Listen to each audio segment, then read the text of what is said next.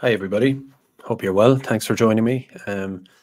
Sorry once again, as always, to keep you waiting. I usually go about 20 minutes late because just like tonight, I usually tend to look at the subject matter or whatever it is I'm going to talk about and spend about 15 minutes trying to figure out how I'm going to start talking about it. So I did the same tonight. I have a big subject, as you can see in the title, Descendants of the Dragon, Demographics, Immigration, and the Future of Civilization. And I've been wanting to talk about it for a while. So yeah. So firstly, thanks for joining me. Feel free to subscribe for as long as the YouTube channel lasts. I'm going to have to set up a Rumble or something. I feel like the plug will get pulled on this eventually. Speaking of which, I do have super chats enabled as well. No pressure, and I don't know if they'll last for long anyway. So, but they're active for now, so it's an option. Yeah, I'm gonna talk through this whole subject. I have an article written on it. It's linked in the bio, or the description of this video, if you want to take a look at it as we go. I'm basically going to and thank you for the sound check chat just there. But yeah, I'm going to read through it and basically sort of get into it that way, because I was trying to open up extra sources and figure out how to go about it, and I actually have a whole article written basically, which is a template to just go by. But I'll start by sort of introducing the topic in a way, before going through it. Now, the article does, or the essay has an introduction of its own as well. But so yeah. Oh, and just one side note as well, for the chat, because I know a lot of you come here for the chat and you enjoy kind of backing and forthing on current affairs. There's been loads going on in Ireland at the moment.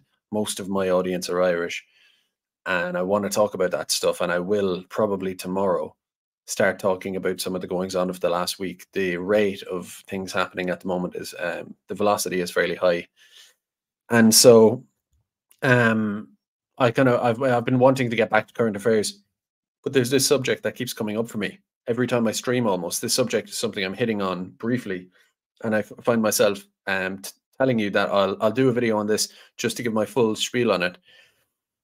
So in a sense, it's kind of in the way. It's a fascinating subject. I hope you all enjoy it, and I hope you stick around if you have the time, because it's not just, I don't think it's just what you think it is.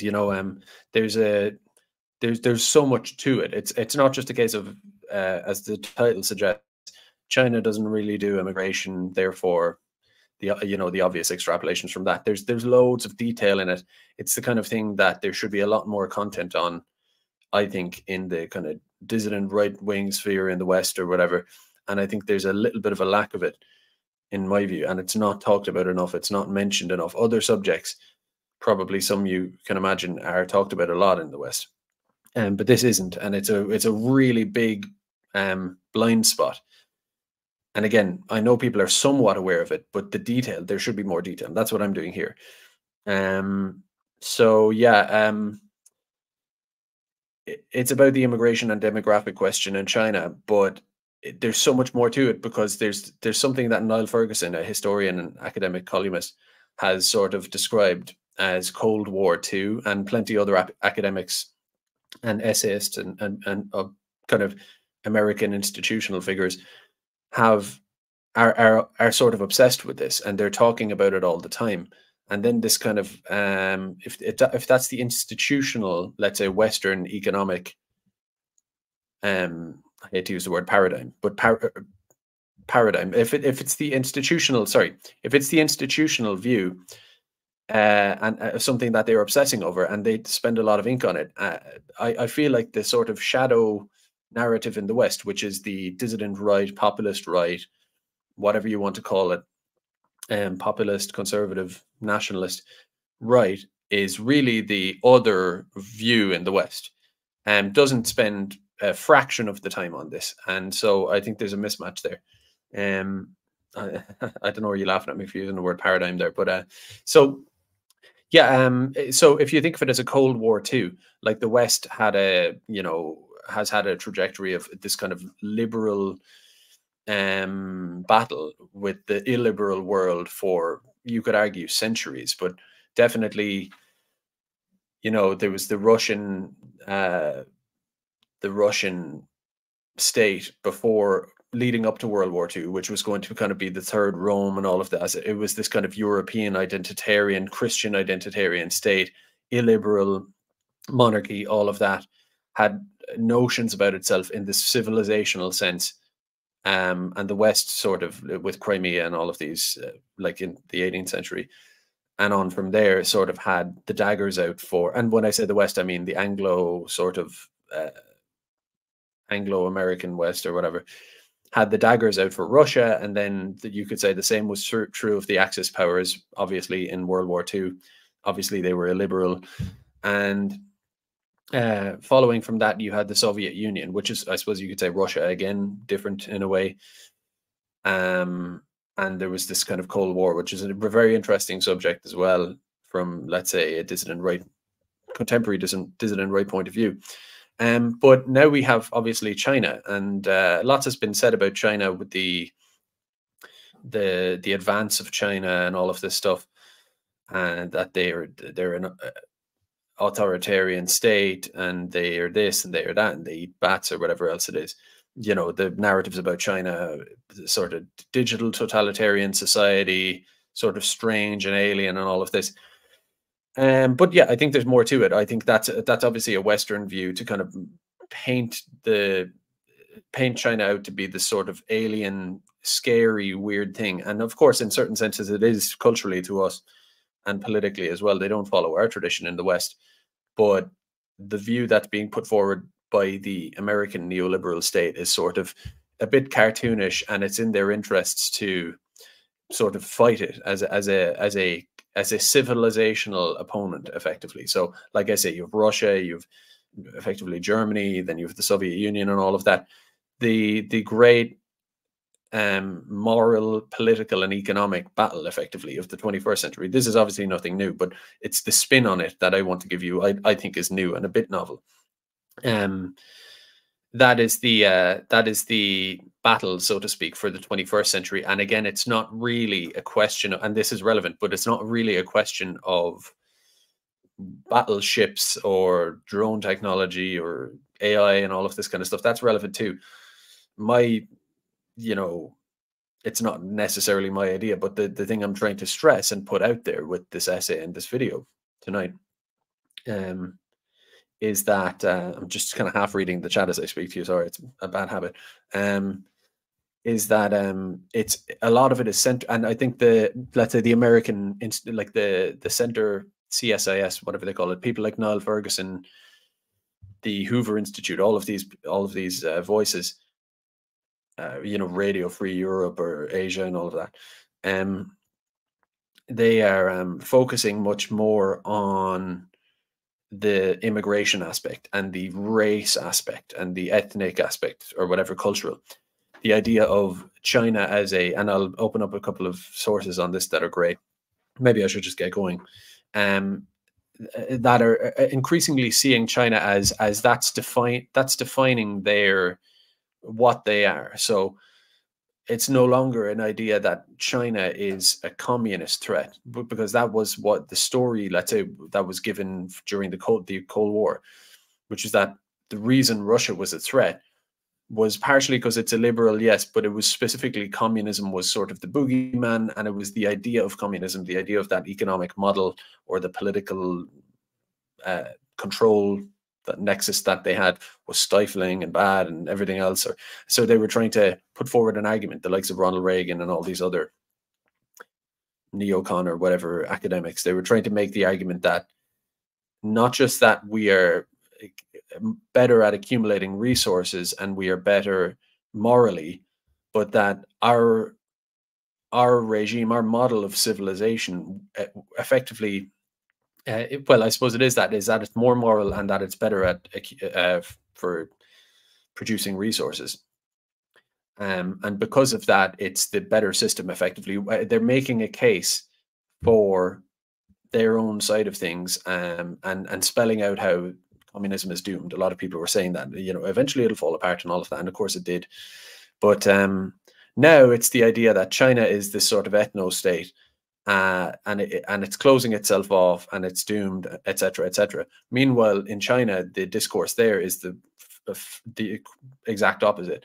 And the fascinating thing is that, you know, I think anyone who's sort of sentient at this point, I mean, people like Niall Ferguson, who I'm going to mention quite a bit, these are intelligent people. I just question how truthful they've been maybe being about like how they're influenced, and they're obviously paid and institutional figures, but kind of Kissinger type people, acolytes or whatever. But it's hard to see how they have any legitimacy here. Like and I'm going to make this argument how China is destined to win this second Cold War, and not only is it going to win a second Cold War, like a 30-year period of competing ideas or civilizations or countries, but that this also plugs into a greater turning of the wheel, which is maybe a 500-year or a 1,000-year span long, where China was, of course, a great civilization, you know, up 1,000 years ago,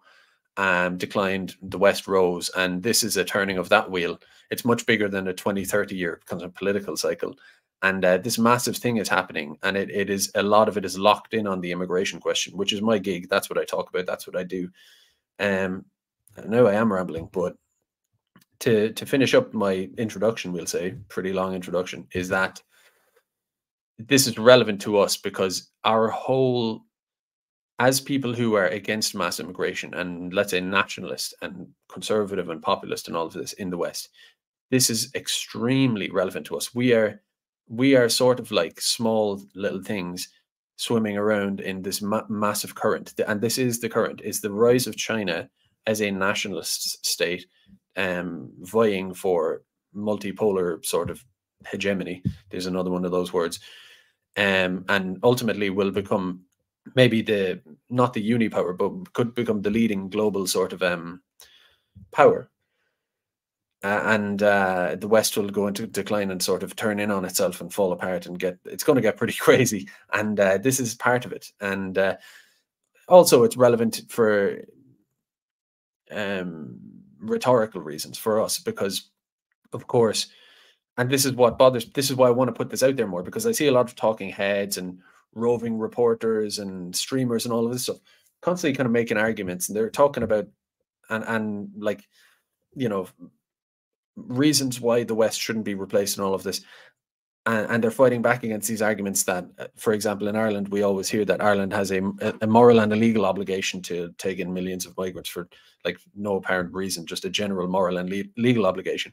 Apparently it's moral, so post-World War II ideology, and it's legal. So we're signed up to migration pacts and 1951 Charter on the Rights of Refugees, this, that, and the other, you name it, right? People love to put forward all these pieces of paper, effectively. And one of the big arguments, obviously, when it comes to China, and I'll read it through my essay, is that you know, they're signed up to a lot of that stuff too. They're a big country, they're modern, and they're not doing it. And I don't know why that point, when people are sort of debating the immigration question with regimeists, we'll say, why not bring that up? Like, what can they say back? They can just say, oh, well, China's an authoritarian state, so that's not a good point. That's not enough. It is a good point. It's an indisputable point. And it's very hard for them to kind of get around. Like, why, if China does that, and not only do they do it, they really don't get challenged. No one talks about it. Like I say, these Niall Ferguson types do, but it's not out there in general public discourse. And it has to be talked about more. So I see some of you are super chatting there. I'm going to go back over those at once in a while. Maybe I'll go back over them all, but thank you. So let me just screen share, and I'll read through my essay, and I'll open up the sources. We'll watch a couple of videos as well as we go. So let me just start here. So Descendants of the Dragon, Demographics, Immigration, and the Future of Civilization. So the world is entering a new dispensation in terms of immigration. Those were the dry words of Irish mainstream journalist Mick Clifford on a late-night political talk show, where a panel discussed national backlash against state-sponsored mass immigration in Ireland. He went on to say the government thus has a duty to condition the population to accept it, which is quite a thing for a journalist to say. He stressed that immigration is going to be an increasing reality, and consequently we are going to have to change the way we live. So I'll just open up the video for you and let's have a listen to it. Now, this is fair use. I don't know how long my channel is going to last anyway. So, but look, it's the Tonight Show on Virgin Media. It's just a short clip. So have a look. That's necessary, but I think what is even more important, Claire, is medium to long-term planning. The world is entering a new dispensation in terms of immigration. Immigration is going to be a reality. It's going to be an increasing reality, particularly in areas like climate change. Those of us in the West, we're going to have to get used to it. Otherwise, we're in for very serious issues if we don't. And to that extent, a government needs to plan long-term. It needs to plan, for example, Catherine Day's group suggested there should be 6 reception centres. That should be under planning already. It should be planned in a way to ensure that there's social equity in how it is done. And also, we need to have a conditioning to realise that we're going to have to change the way we live, because there's going to be an awful lot of immigration from here on in, and it has to be.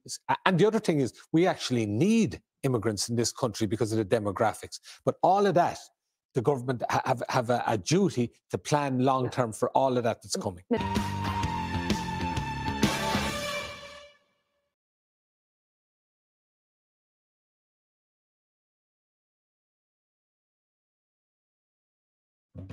Sorry, bit of an awkward screen share there. So that's Mick Clifford, and it's sort of I could imagine as maybe you, maybe the same as me, you sort of, even as you're listening to that, this is my feeling anyway.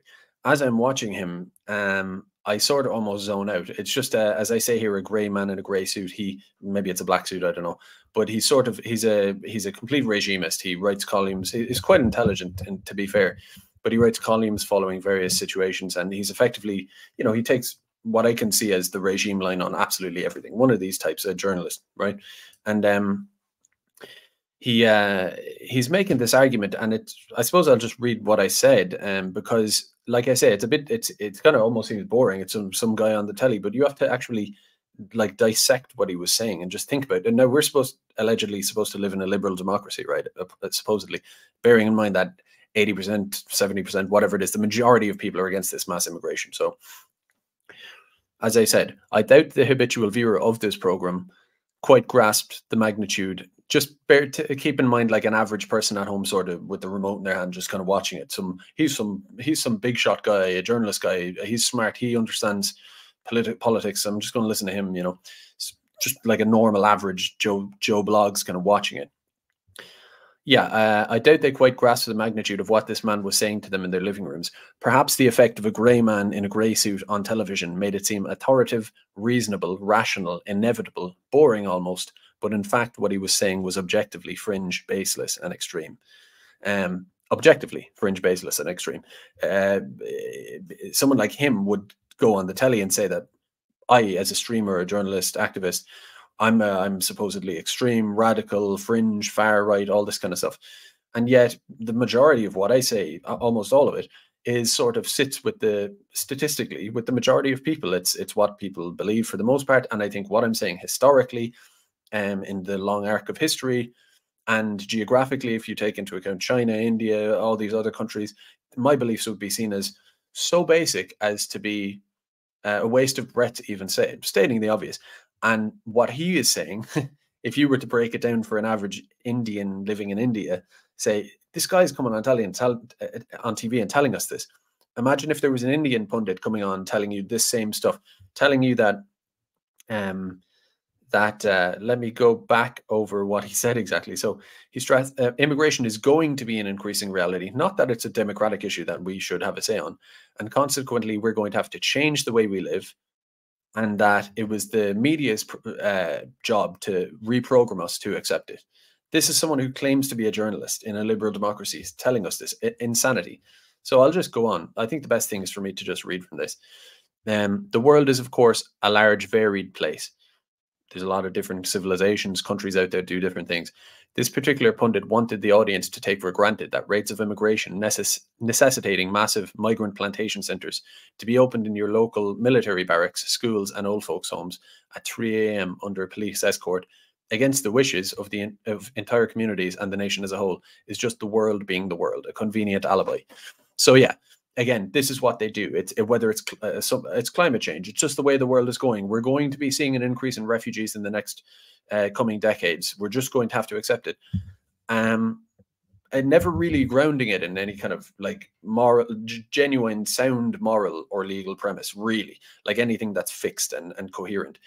It's always vague. In this case, he picks the most convenient alibi possible, the world. He's saying the world is like this. And as I say, like I wrote this essay sort of chronologically as well, by the way. So the way I've written this is how I came to start thinking about it.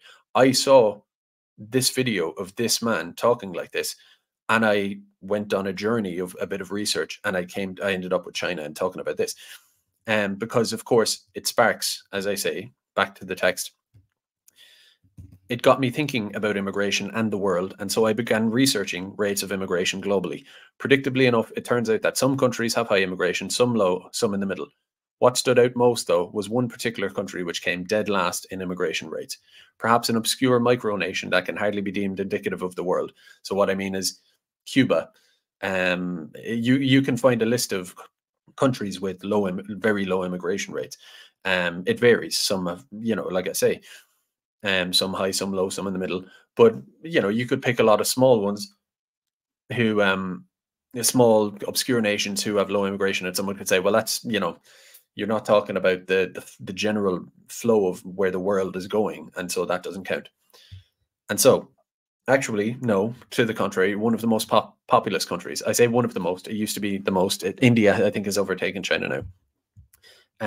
A rapidly advanced nation, which is synonymous with the word future and indeed globalization. Again, talk to a normal person, ask them which country is sort of the future, which country is the caricature of what we would think of as the future of the world. Everybody knows it's China. That's academics will tell you that, but Joe Soap on the street, China, yeah, they're developing, they're getting rich, the technology, all this stuff, and the world's largest economy in certain measurements and all of this. And as I say, and indeed globalization. So China is not seen as North Korea. It's not seen as maybe Iran or sanctioned. It's synonymous with globalization. It's almost one of the key spokes of globalization, the factory of the world and all of this. So by almost definition, they're doing constant trade with the whole world. They are at the table of the UN Security Council. They are completely synonymous with globalization, no less than the likes of the US, Germany, UK, anyone else. So I am, of course, talking about China. It turns out that China's approach to immigration and diversity is not just a statistical tidbit, but is of great global geostrategic and civilizational significance, the magnitude of which I believe is underappreciated. As one report put it, and I'm going to open up this report and give you a look, because it is very important. If you take nothing else away from what I'm talking about tonight, this report, which I'll open up, is amazing, actually. And I've lost the source, but I don't have it to hand here. But here's the paper. But there's a Steve Saylor. He's he has a website or a blogger. I'm not quite sure who he is, but a lot of people seem to like what he says. He had an essay maybe a year or two ago kind of talking about this. I haven't seen anyone else talk about this, but it's a massive paper. According to Steve Saylor, it cost like 250,000. It was funded for the research. It's basically a paper that's like the length of a book. It was submitted to the Pentagon, effectively funded by the Pentagon. And it was only released in some strange litigation circumstances where the paper got effectively leaked through litigation. Basically, it was meant to be an internal, call it like a strategic planning document for the US military, effectively, or state, understanding this sort of Cold War II with China. And we have the pleasure of being able to read it. It's excellent. Now, I disagree with the conclusions. Again, just like with someone like Niall Ferguson, I think it's extremely intelligent, but I think it ends with the wrong conclusions, because that's who's paying the bills, is the Western American-led regime via the Pentagon are paying for it. So I suppose they're not going to go too far off the reservation, whether it's because they believe it or not, or whether they're being paid to. I mean, what's the difference? But but the content of it, before they reach the final conclusion and kind of say what they're supposed to say, the content of it, it's very honest, it's very real, and it's called The Strategic Consequences of Chinese Racism: A Strategic Asymmetry for the United States. So, excuse me, it's not linked in the description of the video, but it's in my essay is linked, and you can find it through that, or just Google it. It's a lot of it is, the details are censored out, so the author, who the authors are, and some of the details aren't there, but the content of the actual paper is there. Now, it's so long that there's no way I could go through it, but there probably are some aspects of the abstract or the conclusions that I could kind of have a look at. And I'd say I read most of this. There's some fascinating history, the history of effectively Chinese racism, right? Which is a loaded word in the West. It means bad person or something like that. But this paper is actually intelligent enough to sort of be fairly scarce on the moralizing. It usually refers to racism as just ethnocentrism, in-group preference, national identity, aversion to too much outside influence or too many foreigners in your country, all that kind of stuff. So it's fairly, like I say, it's pretty grounded. So yeah, there are kind of ugly, like silly bits. Like here in chapter 1, it kind of does a treatise on like xenophobia, racism, what they are. They're caused by human evolution. Actually, this is a pretty good take. It's caused by human evolution. The behaviors are not unique to Chinese. However, they are made worse by Chinese history and culture. So what he's effectively saying is that racism, so-called, is not just something that exists naturally as it does in all people across the world. It is a basic natural social function, in-group preference, and a little bit of wariness of the outsider and all that. That is natural across the world in all people, but it's strong, and it's in everybody's history and culture too. Of course, look at Patrick Pearse in Ireland and all of this, like, this kind of blood and soil stuff. But in China, it's especially pronounced. It goes back all the way, these thousands of years. It's the idea of the Middle Kingdom and the sort of a form of chosen people, this kind of stuff. And just like with Japan as well, of course, another East Asian place, it has and the Korea has a natural sort of wariness with the outsider, like the Hermit Kingdom and all of this stuff. It is sort of inherent to this East Asian way, I don't know, for whatever reason. So, but it's specifically strong in China, and China is the big power. So anyway, chapter 2 considers the Chinese conception of race. It finds that Chinese religious, cultural, and historical conceptions of race reinforce Chinese racism, blah, blah, blah. Chapter 3 evaluates 9 strategic consequences of Chinese racism. That's where it gets really interesting. I mean, I could just fire through this. I feel like it's worth dwelling on a bit. Because effectively, this says everything, really. It's just where it tails off on the wrong conclusion at the end to suit the people paying for it, I suppose, is where it goes wrong. But up until that point, I kind of almost agree with everything in it. So US decision makers must recognize that China is a racist state, much closer to Nazi Germany. See, again, they're making the parallels with Nazi Germany and the Soviet Union. Like, they are really building up China as the new enemy, effectively.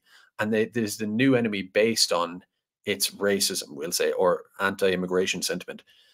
Which, while they're doing that, they're trying to crush that in the West. I mean, viciously trying to crush that all over the place. So it's very strange. It's almost like, you had the Red Scare in the West, while they were on the foreign front, the international front, they were fighting trying to contain communism all over the world and all of this, and buy off and pay all of these small states in Africa and South America. And so they were on a crusade, effectively. And yet they had their own domestic population that they were always suspicious of and trying to, for being communist. Same here. They're trying to push back on this China race thing, and trying to talk China out of it and put them out of their, talk them out of it, and also like blacklist them on the international stage.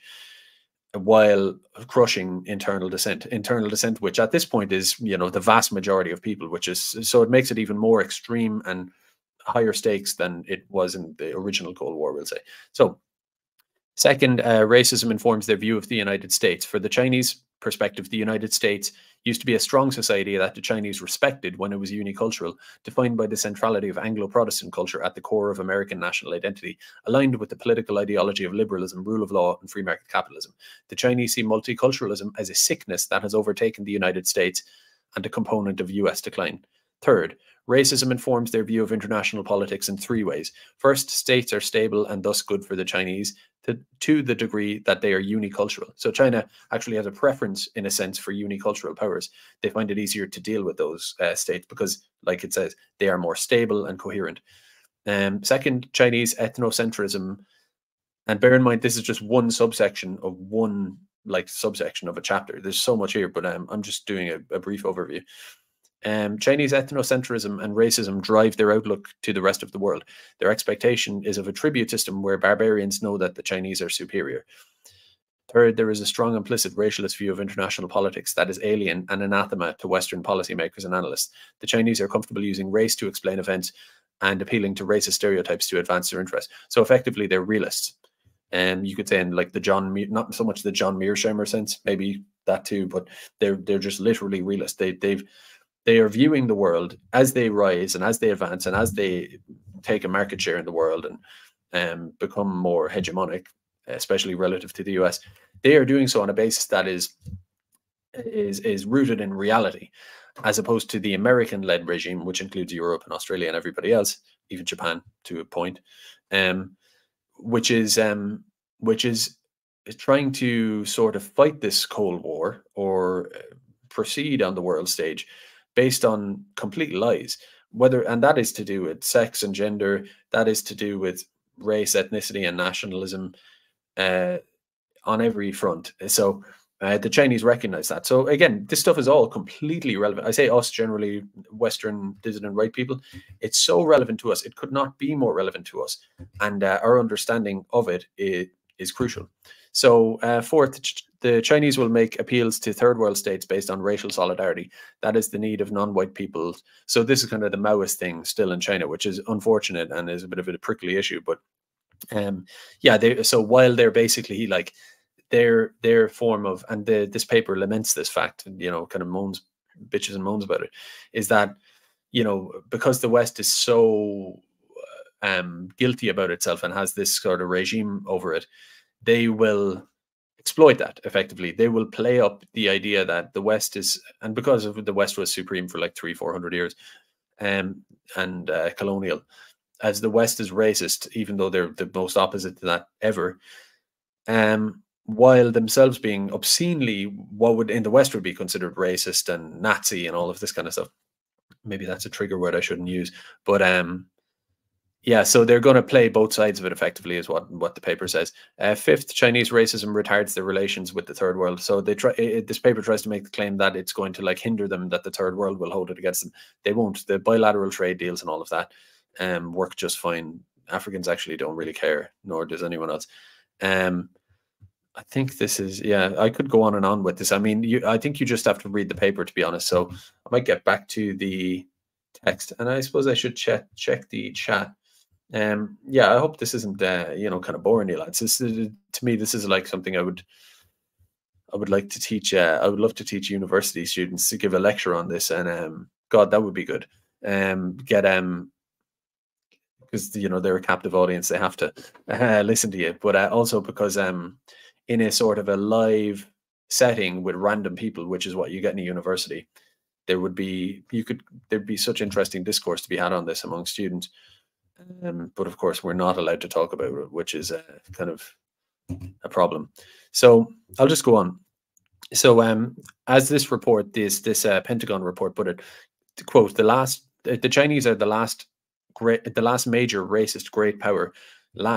They say the last, right? So there's been this long sort of march across the world, and this has been somehow inherent in the Western Anglo-Zionist, whatever, American crusade of the past few hundred years, has been to sort of somehow bring this to an end, the idea of a particularist way of life and state, where it is based on a people, it's based on a coherent idea,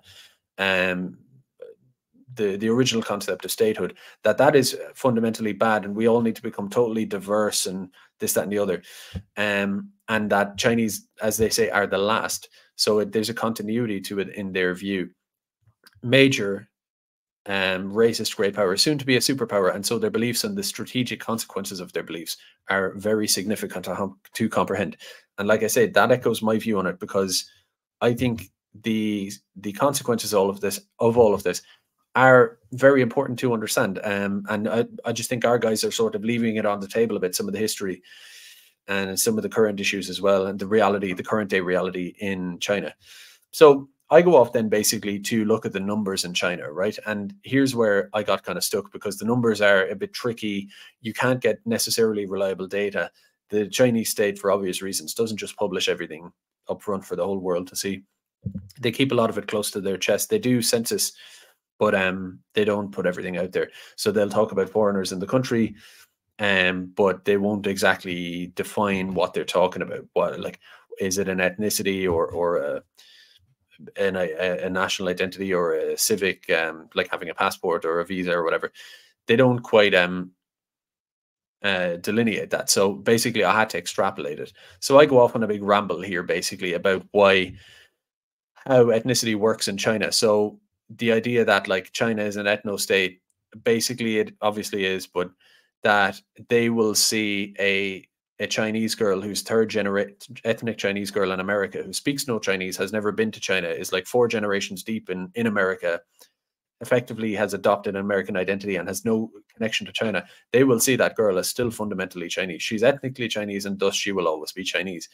And similarly, someone who's lived in China their whole life, a rare occurrence, a foreigner, like an ethnic foreigner who lives in China their whole life, will in China, it's just common, the common culture, they will never be viewed as Chinese. They could have a level of Chinese fluency that a Chinese person doesn't have, poetic ability, knowledge of history, ability to write in ancient forms of Chinese, and know all about Confucianism and all this, and they would still be viewed as a foreigner no matter what, right? Because they are ethnically foreign.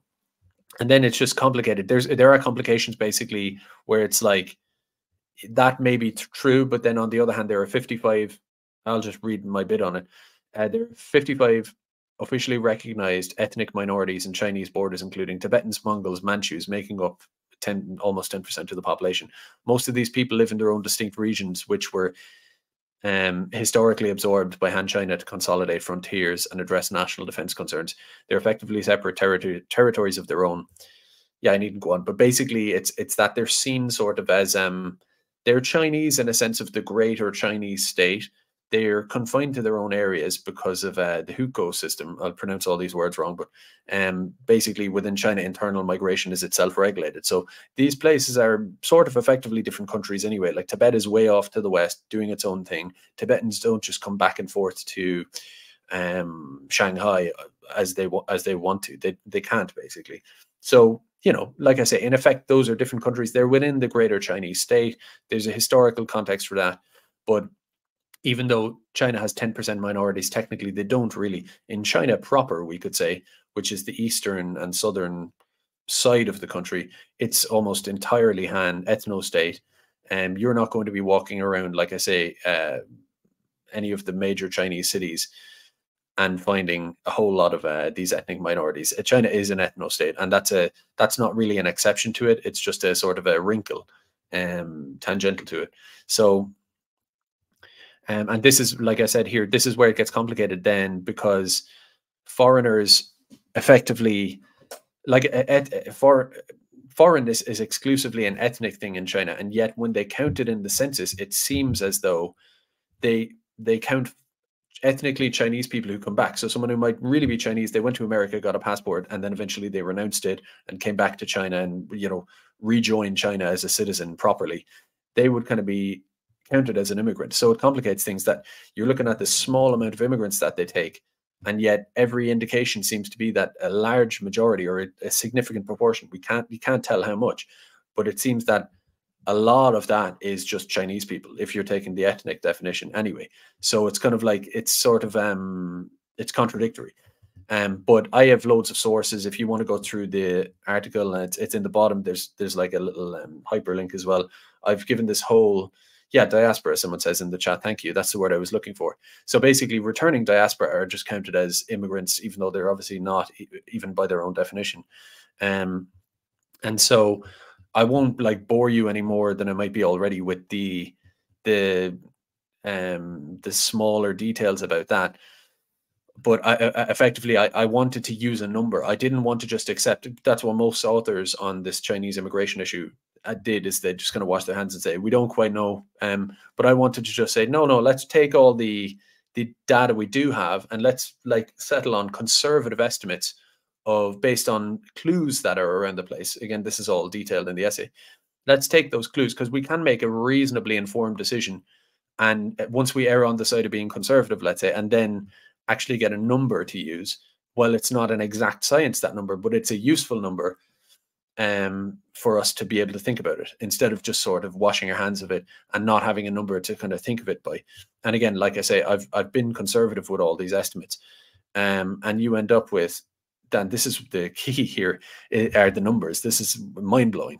And this all started with me watching Mick Clifford talking about how it's inevitable that we must have 10 million billion immigrants in Ireland for some magic reason that he doesn't quite describe. So what I concluded that, and like I said here as well, is that while it's a bit of a back of the envelope job, and some of the data the Chinese put out there itself, maybe they're fudging it or whatever. The point is that even if the numbers were over or under by like an order of magnitude, the contrasts are so stark between what they do and what the West does that it wouldn't really matter anyway. Like you could basically multiply any of these numbers by 10 or divide them by 10, and it's so stark that it doesn't make that much of a difference, or it doesn't affect the salience of what I'm saying. But with that said, what I came up with, my closest guess based on what we have, is that as of maybe the last couple of years, non-ethnically Chinese foreigners in China who have been there for over 3 months. So they're not just someone who flew in for a brief business visit or something. They're there for over 3 months. They're not permanent by any means, but they're there for a little while at least. Would be 422,000. Non-ethnically Chinese holding a green card, which is, you can look that up and just Google it if you want to. It's it sort of gives you slightly more rights. You can make your way around in China with the digital kind of system that they have. You sort of can like order stuff on WeChat and do your thing, and you're not going to be hunted by the police too much and all of that. Yeah, so it's kind of like I suppose you could say a temporary visa to varying lengths. You can just look that up. But the people non-ethnically Chinese who have those would be about 3,000, and ethnically Chinese who are naturalized, which is, again, it's complicated, and the data, it's very hard to find exact definitions of what they mean because it always changes. And that's the great thing about the Chinese state from their point of view, is that their state just seems to make stuff up. Sort of, they tend to like just follow a common sense approach, and the law sort of works for them effectively, as opposed to here where no common sense is followed and the law is always used as a justification against the national population and against the state in a way, and the functioning of the state. You always have these immigration lawyers and NGOs and human rights organizations and all of this, where the law is always bended and twisted to allowing unlimited foreigners in. So you have a Dublin regulation, but suddenly that doesn't matter because we've inserted a subsection here and we're interpreting it this way. So now that doesn't matter. And, so it's almost like the law is just kind of, they make it up as they go along in that direction in the West, in Ireland. But in China, they do it the opposite way. They have a law, it's coherent enough, but at the same time, over the course of a year or as it suits them, they could just adjust it or start enforcing it differently. And they also don't go around telling the whole world exactly what they're doing and why and how. So, like I say, naturalized, the idea that you're naturalized in China, thus you are a citizen. You can never be deported. You can never be kicked out because you're apparently naturalized and you're sort of a citizen. It's vague, the definition. They don't really have a concept of even citizenship per se, like the West does, which is actually fascinating. They don't really do that. In their mind, the idea of race is so strong as a coincident with national identity that citizenship is almost kind of like an abstract. It's a sort of like a silly Western concept, I think, from a Western or from a Chinese point of view. So anyway, but insofar as they are sort of naturalized and sort of citizens, there's 1,600 and something of those. And again, it could be 1,600, it could be 800, it could be 5,000. Doesn't really make a difference. I think those are the closest to the correct numbers. And as I wrote, if these numbers aren't blowing your mind yet, then remember that China has a population of 1.4 billion. And to put that in perspective, let's compare it to my country, Ireland. If these numbers were broken down proportionally to an Irish scale, it would equate to 1,510 non-Irish foreigners residing in the country for over 3 months. These aren't permanent citizens or anything. These are just people who are here slightly longer than a holiday. They're here for a while, but they have no rights, like, major rights to access social programs. They have there was no idea that just because you've been here 3 months, you can weasel your way to stay here in 100 different ways, or that you are completely a foreigner here at the leisure of the state temporarily. Those people are 1,500 in all of Ireland. If you broke that down by county, what is that divided by 32? You're talking about a number of people you would almost never in your life meet, a complete rarity to see a foreigner at that scale, obviously in Ireland. Of those, how many with conditional rights to remain in the country in the medium term for 5 to 10 years, which would be the equivalent of a green card in China? That would be 11. 11 people with basically medium, and again, they're not citizens. They don't have any, they could be kicked out at any time. That can be revoked. And they could just be thrown out for any reason or none, as far as I can see. That would, so 11 of those, and those naturalized with so-called, like I say, permanent citizenship, it would be six in all of Ireland. 6 people in all of Ireland. How do you even think about that? How do you even conceptualize that? 6 people could live in a flat in a what? They could live in a 3-bed flat in bunk beds. They take an average rental house, a semi-D, whatever. They could live in that, and that's your whole country of people who have permanent citizenship. And at that, they don't really anyway, because we don't have the same definition. So, additionally, China has only 583 non-Chinese refugees on its books. They have more billionaires in their country. In Irish terms, that would be, and like I said here, that would be 2 refugees in Ireland. So the amount of refugees they have on their books. And again, that's complicated as well, because they took in a lot of Vietnamese refugees decades ago. So I might talk about that separately. But yeah, Ireland took in two so-called asylum seekers in 2022 alone. And then I caveat myself, oh wait, no, it was 2 on average every 12 minutes. If you count the asylum seekers in 2022 and break it down by hours in the day and minutes, there were 2 every 12 minutes, 1 every 6 minutes in Ireland. And those are the ones we have on paper, probably more. So then, and this is the crux, if you ever want to put something out about what I'm saying here, it's that even if you go to the 2020 census figure on the amount of foreigners in China, this is the one that includes diaspora Chinese probably.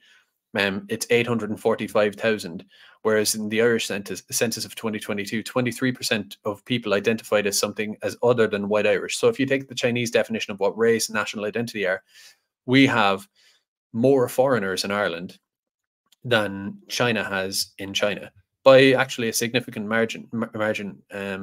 If you discount the Chinese foreigners, so like I say, it's 845,000, but if you discount the Chinese ethnic people probably included in that, the number would be maybe half that size.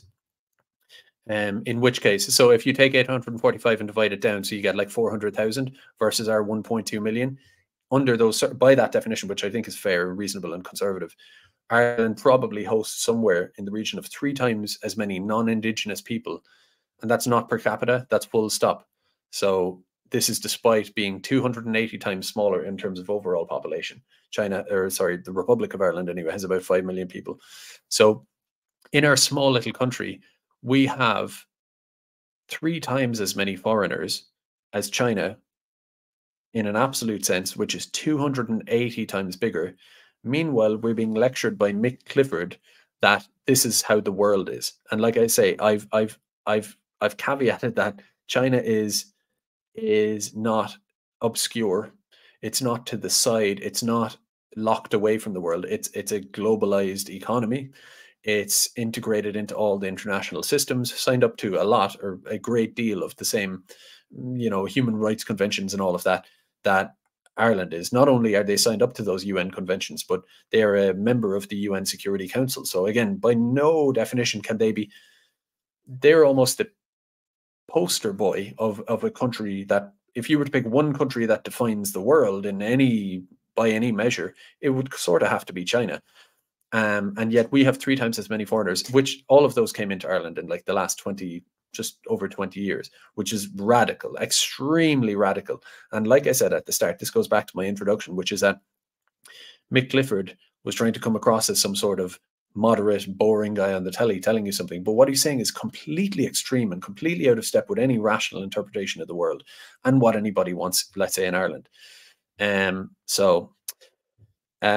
has naturalized an estimated 1,600 plus non-Chinese foreigners as citizens. Meanwhile, according to one data analyst company, and this is the only fact in this essay that I have a source for it, the source is a bona fide enough publication, but it's the only one I would be willing to say it seems a bit high, and I would need to see more sources. It's the only doubt I had when I wrote this essay, but regardless, I'll go with it for now. Everything else is fairly bulletproof. And this isn't just pulled out of a hat either, but I'm just caveating that. So 1,600 non-Chinese foreigners, but according to one data analyst company, allegedly, 150,000 Chinese went to the US to birth babies in 2018 alone. Now, I was trying to figure out the proportions there, and it is possible that that could be true, because it is a massive phenomenon that it's not that 150,000 Chinese people go to the US to have babies, to set up shop and become citizens there.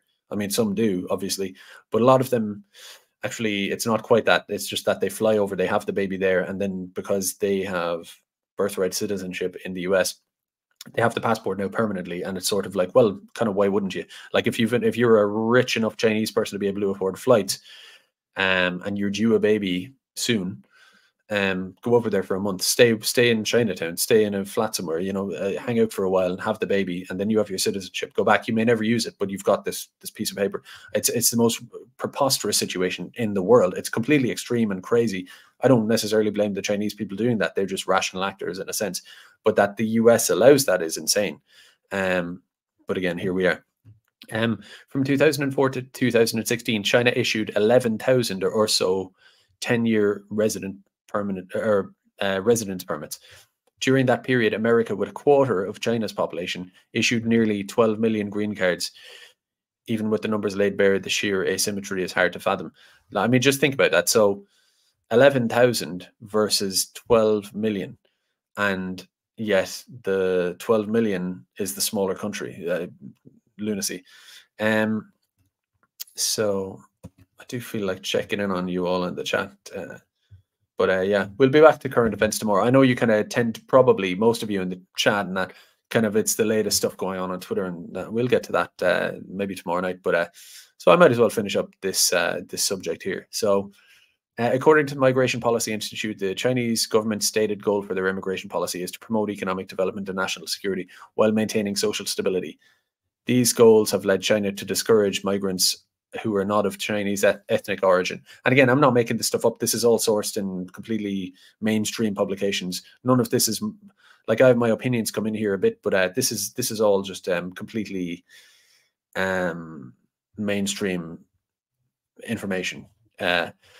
So what they do basically to control immigration in China, because that's the other thing we're told, is that we just can't control immigration. It's, first off, it's a moral and a legal obligation, but also it's an inevitability. We don't have these sort of, even though we're an island, Ireland is an island, and we have border checks and all of that, and airports. So somehow it's seen that this is especially, you hear this a lot in the United States because of the southern border, is that it's somehow impossible and completely impractical. Like when Trump tried to build a wall, that is some sort of pie in the sky idea. You just can't control it. The millions of people are going to come in, and any populist demagogue who says that they can control it, it's not just that they're being demagogues and they're sort of being silly, but it's that, or it's not just that those demagogues are wrong morally or politically, it's that what they're telling you is something that is completely undoable. So it's just you have a Pied Piper talking to you. We, the real regimists are being realistic about this,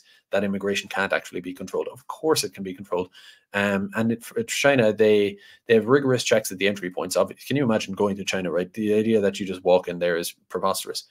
Whether it's from Tibet, a boat coming up on the shore, whatever, it's not happening. They make immigrants reapply for their visa at frequent intervals under very selective and opaque criteria. If you look up Luai and Serpent ZA on YouTube, they're these Chinese, like American and South African guys who lived in China for a while, and they're very critical. They're very I don't know. It's suspicious who they maybe work for, but a lot of Chinese nationalists would accuse them of working for the CIA. I don't know, but or being CIA aligned or American regime aligned. But they've done lots of videos on it over the years, how basically they were living there, like these Western expats teaching English, living the high life. A lot of these expats, there's a word they use in China, they call them sexpats, and these sort of like white European and American people who go to China and sort of like they would be low on the totem pole in the West, but they go over there and they sort of, you know, lord themselves around the place. And I think the Chinese culture got a bit resentful of them over the years, and eventually the state started icing them out. So they were having a great time. You know, the currency exchange worked for them. Happy days.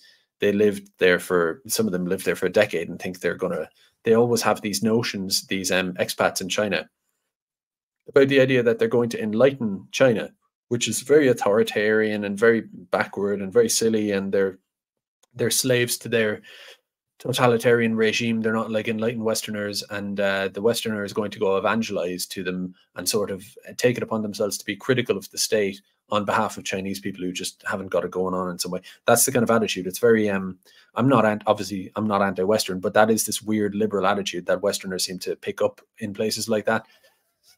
And people like Luai and Serpent ZA made lots of videos over the years. This is well documented, that between perhaps, I think it's after about 2017, 18, 19, 20, up toward COVID, it wasn't COVID that did it, it was started already, was that the Chinese state started to ice them out. They would start to get random police raids. They would start to get asked for their papers and then told their papers are invalid and they need to reapply. But in order to reapply, they have to go get some other thing, and that thing doesn't really exist, and this and that and the other. And next thing, they're cut off from being able to use this service. And it's just a way of sort of politely icing people out, effectively, just without like rounding people up in cages or anything dramatic like that. They're just kind of turning off the switch a little bit for these people and just icing them out. And most of them, you can see these Western bloggers and that in China over the years, sort of made long strings of videos where they say, oh, it's getting harder here. And eventually they have a video like, oh, I'm leaving, guys, I've had enough. And they effed off, basically. And that was that. And that's Westerners who are pretty, like, they're not like, these aren't like the immigrants we're used to, like, you know, but even the Westerners, and they iced out. Guangzhou, I think, in China was known for a while as Chocolate City. It had a large population of Africans because China has a lot of trade relationships with Africa. So they would take Chinese students, merchants, and whatever into China, and they seem to centralize them in a certain area of Guangzhou. And there's a lot of documentation of how that Chocolate City, so-called, is now, if you go down to that part of town, there's barely any Africans there at all. That's gone too. And again, there wasn't much noise about it. They just did it. So the other thing they do is many online and other services, such as booking train tickets, can require appropriate government identification, making life very difficult for illegal immigrants. I would say probably impossible. So this is the what was it people used to talk about during COVID, was the digital surveillance state or whatever, the idea that you need a card, a digital ID for everything. They do have that, and they utilize it to, I'm not fond of that idea necessarily, but they use it basically. And part of the use of that is to you can just switch migrants off if you want to. I mean, if somehow migrants were hiding in China, which I don't think they are, yeah, they just couldn't exist. They would just self-eject if they're getting taken out. So it's moot. The other thing is tasking employers, landlords, and the general public, who are, as the Pentagon report detailed, And as is well known, they are so-called racist. They are ethnocentric. They're against foreigners, or they don't want foreigners lurking around the country and all of that.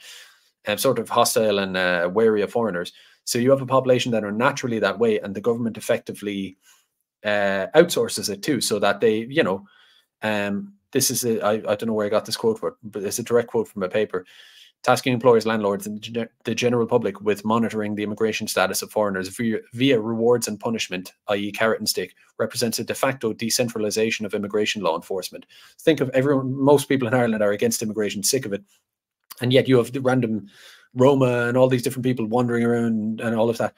I'm not let's say, advocating for anything myself, but say the state were to make it a rewardable thing to say, well, if someone's living near you and you wonder who are those people and they seem very strange and alien and they don't look like they're up to much and I don't know what they're doing.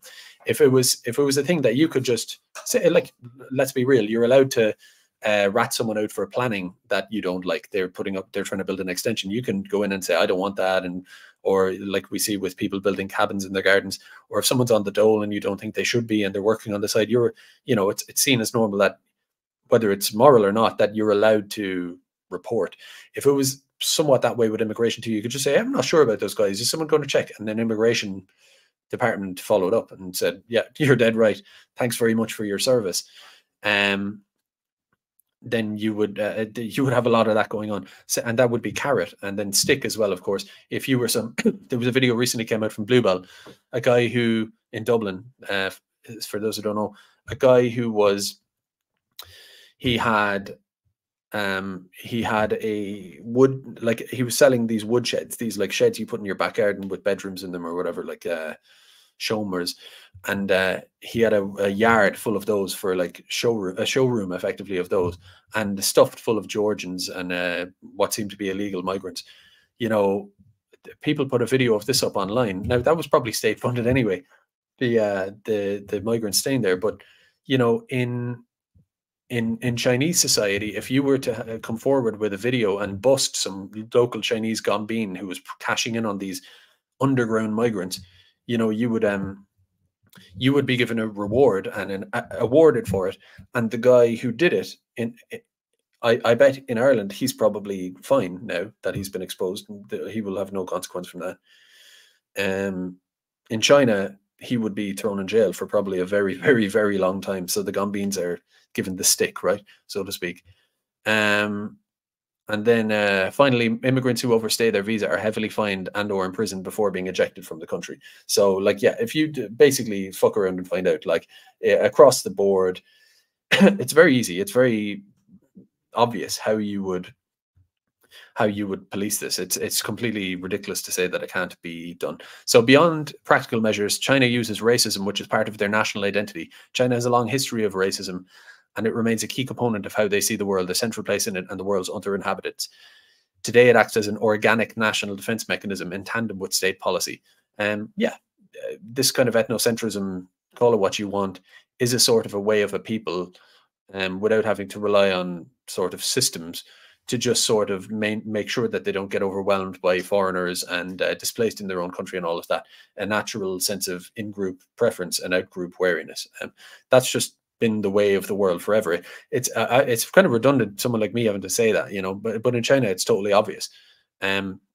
Chinese media, like this is just my words, Chinese media is awash with commentary that would make the average Western racist blush, while officials boast of a single Chinese bloodline dating back thousands of years. In 2017, Xi Jinping, China's supreme leader, told Donald Trump, then America's president, "We are the original people, black hair, yellow skin, inherited onwards. We call ourselves descendants of the dragon." So, that's kind of China. I might as well just go on. So here I talk about the Pentagon report and how it's worth a look. I effectively summarize what it said. It goes on to detail the strategic consequences of Chinese racism for power competition between China and America and offer prescriptions on how the US should accordingly act. The author admits, as lamentable as it is, Chinese racism helps to make the Chinese a formidable adversary.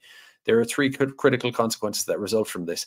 The first is a sense of unity the Chinese possess. Second, it allows the Chinese to have a strong sense of identity, which in turn permits them to weather adversity and to be focused and secure in confidence that the rest of the nation is with them. Third, China is not plagued by self-doubt or guilt about its past. So they don't have this kind of Holocaustianity. They don't have this thing about slavery or colonialism, any of that kind of stuff going on. They're not plagued by any of that. And this paper admits it. So what's strange to me is that the US state is sort of aware of this. Like they are aware of what's going on.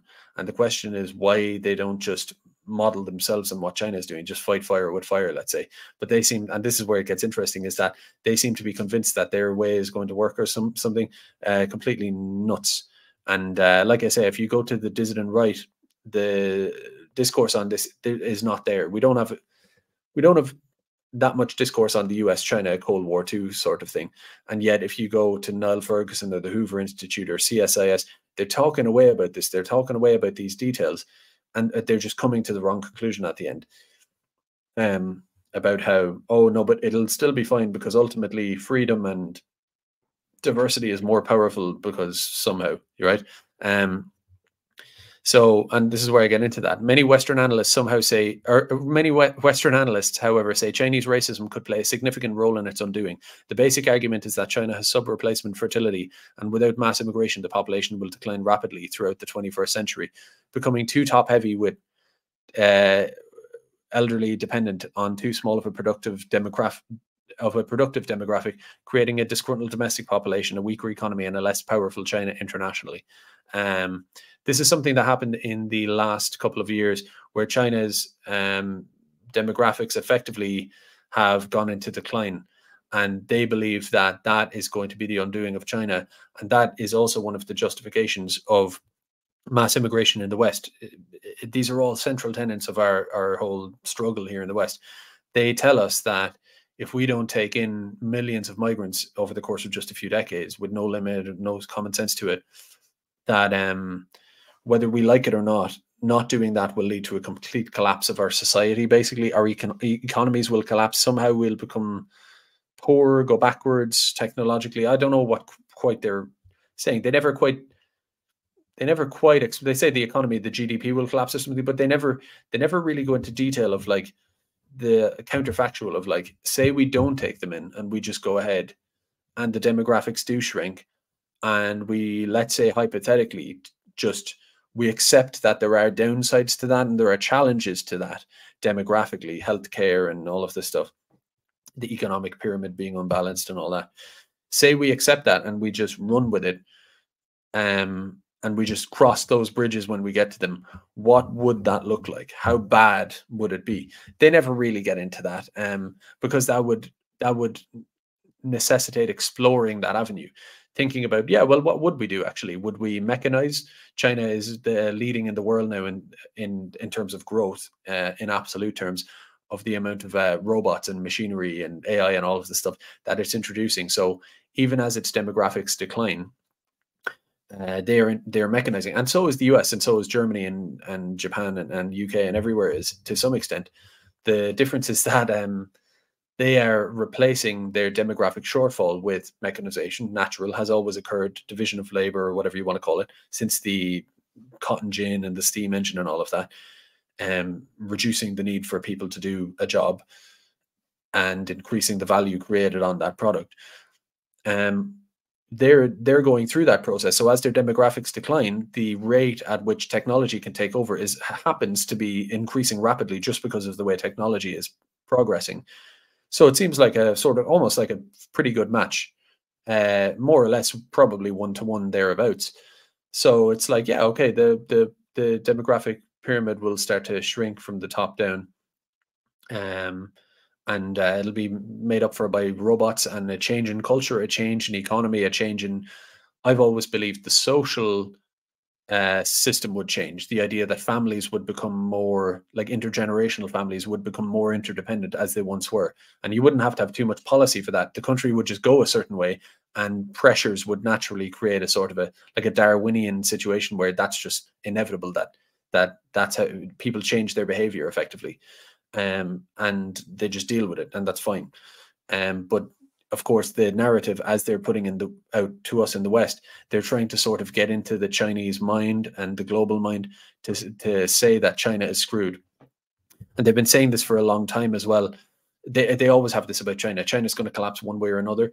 Its growth has slowed down. Now it's finished. So they had whatever it is, crazy 10% growth for a while. And if the growth slows down slightly, they go, oh, here it is. China's about to fold in on itself. You see Peter Zeihan talks about this a lot. Always another sort of scare story about China. Evergrande, the property bubble, this, that, and the other. It's always China is on the brink of some major collapse. But according to the Western official analyst, the West is never subject to those things. The instability created by ethnic and religious diversity, immigration, the inherent instability of that. I mean, anyone can tell you that that is leading to some form of civil war, breakdown. It's I suppose I get to this later on anyway, but it's a pyramid scheme anyway. Like, it's completely flawed and completely doomed to fail inevitably. And yet they never really look at that. They just say, no, that's not worthy of scrutiny. But China, whether it's Evergrande or a little dip in the demographics or a dip in growth, it's somehow going to, China's just going to sort of, this ancient civilization and national civilizational state, because of like little piddling details like this, is somehow just going to unravel somehow. And if you listen to someone like Peter Zeihan, he doesn't exactly describe the hows and the whys, but he will tell you that China is going to completely disintegrate and turn into some basket case. A failed state is a term he'll probably use for that. Doesn't quite describe how and why, just because of minor demographic ups and downs. So they're trying to put this idea out that China will miss out on the dynamism, ambition, and enrichment of immigrants, so the story goes. China's seemingly inevitable trajectory to world's largest economy will be stymied by their population decline, while the US, hitherto doomed to fade, will maintain primacy due to mass immigration. So basically, mass immigration is the elixir of civilizational life in the West, and the absence of it in China is its inevitable downfall. I suppose it's one of those things we'll just have to see what happens, but I know where I'm putting my money. Some estimates have the US population exceeding that of China by 2100, which is hard to imagine, but they say that basically China will shrink. Its demographics are so sort of have such shrinkage going on that by 2100 they'll have 541 million people, which would almost be like a threefold, like a third of their current population, just over that.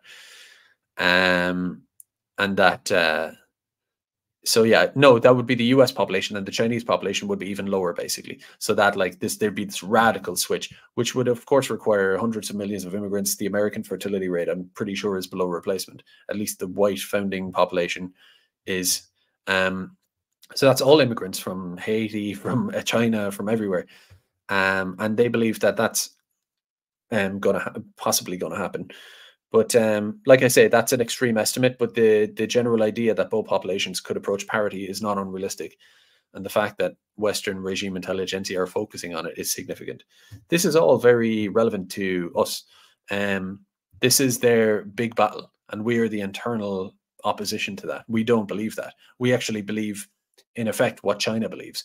Maybe China, they have their own chauvinistic views about themselves, so we're not on their team, let's say, and they're not on ours. But the general factual view of the world, we share. And by we, I mean the majority of people in the West. And we're just ruled over by this tyrannical clown dictatorship. So interesting stuff. So one would be tempted. So I go off on a big ramble here then in my essay, basically about the idea that on top of this narrative about immigration, diversity, and nationalism, they layer on this concept just to kind of sweeten it up a little bit. The idea that, well, the big advantage of the West on top of all this is liberalism, whereas in China they're authoritarian, and here we're democratic, and there it's a dictatorship with Xi Jinping. But any serious person, being honest, will recognize this framework is merely Western propaganda. I mean, it is. I'll just read on what I said originally. Both China and the West have the capacity to vacillate between these poles depending on the context. Activists critical of immigration diversity in World War II historiography, for example, in the West are routinely persecuted. I can't remember her name. Haverback, I think, this old lady who has been thrown in jail multiple times for denying a certain event around World War II, or sort of questioning it or saying it wasn't what they say it is and stuff like that. Just a view of history. It's just a woman from a country taking the old view from her country and all of that, and disputing a historical event. She's been thrown in jail multiple times. An old woman. again, if you want to talk about liberalism versus authoritarianism and stuff, I don't think they would do that in China. I really cannot imagine, and they're meant to be the big spooky bad guys, I cannot imagine a 90-odd-year-old Chinese woman, a venerable Chinese woman, who comes out and says, she comes out and says, Tiananmen Square was bad. The Chinese state oppressed us. Taiwan is not Chinese, and free Hong Kong, and free Tibet. And she comes out with like basically that's the Chinese regime is allergic to those narratives. They don't like them. If she came out and said that, I don't think they'd be putting her in prison. I think they would just kind of marginalize her as much as they can, maybe ban her from social media. But if whatever she says beyond that, she just says, and it's just an old lady. Like, come on, let's not be this draconian. It's insane. I really don't think they would do that. I cannot imagine it. And also, if you look up political prisoners in China, and some would say that, oh, it's because they suppress things. But even according to like CIA propaganda and stuff, you can't actually find a whole lot of political prisoners like documented anyway in China. Maybe it's because there's a chilling effect or whatever. But, you know, if you want to look at documented political prisoners, look at Sam Melia, who said it's okay to be white and stuff like that. He put some stickers up, and he's in jail currently for I don't know how long he's going to be in jail. And he's got young kids at home. He's comes across like a sweet as pie, nice guy.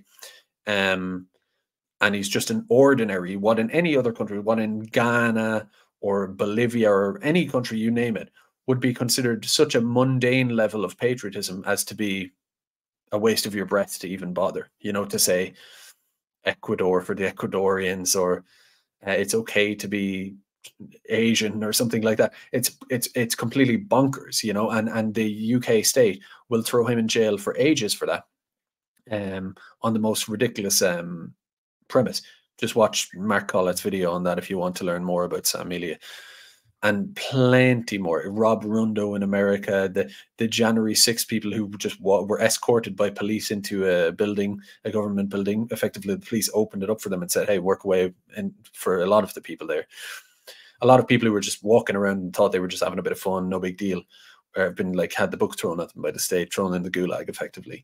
So this liberalism, authoritarianism thing, I could go on and on about that, is completely nuts. And so the reason I mentioned that is just because they sort of temper the idea of like it's a war of ideas about demographics and immigration and nationalism and race with China, but it's also about us being sweethearts and them being some sort of boogeyman.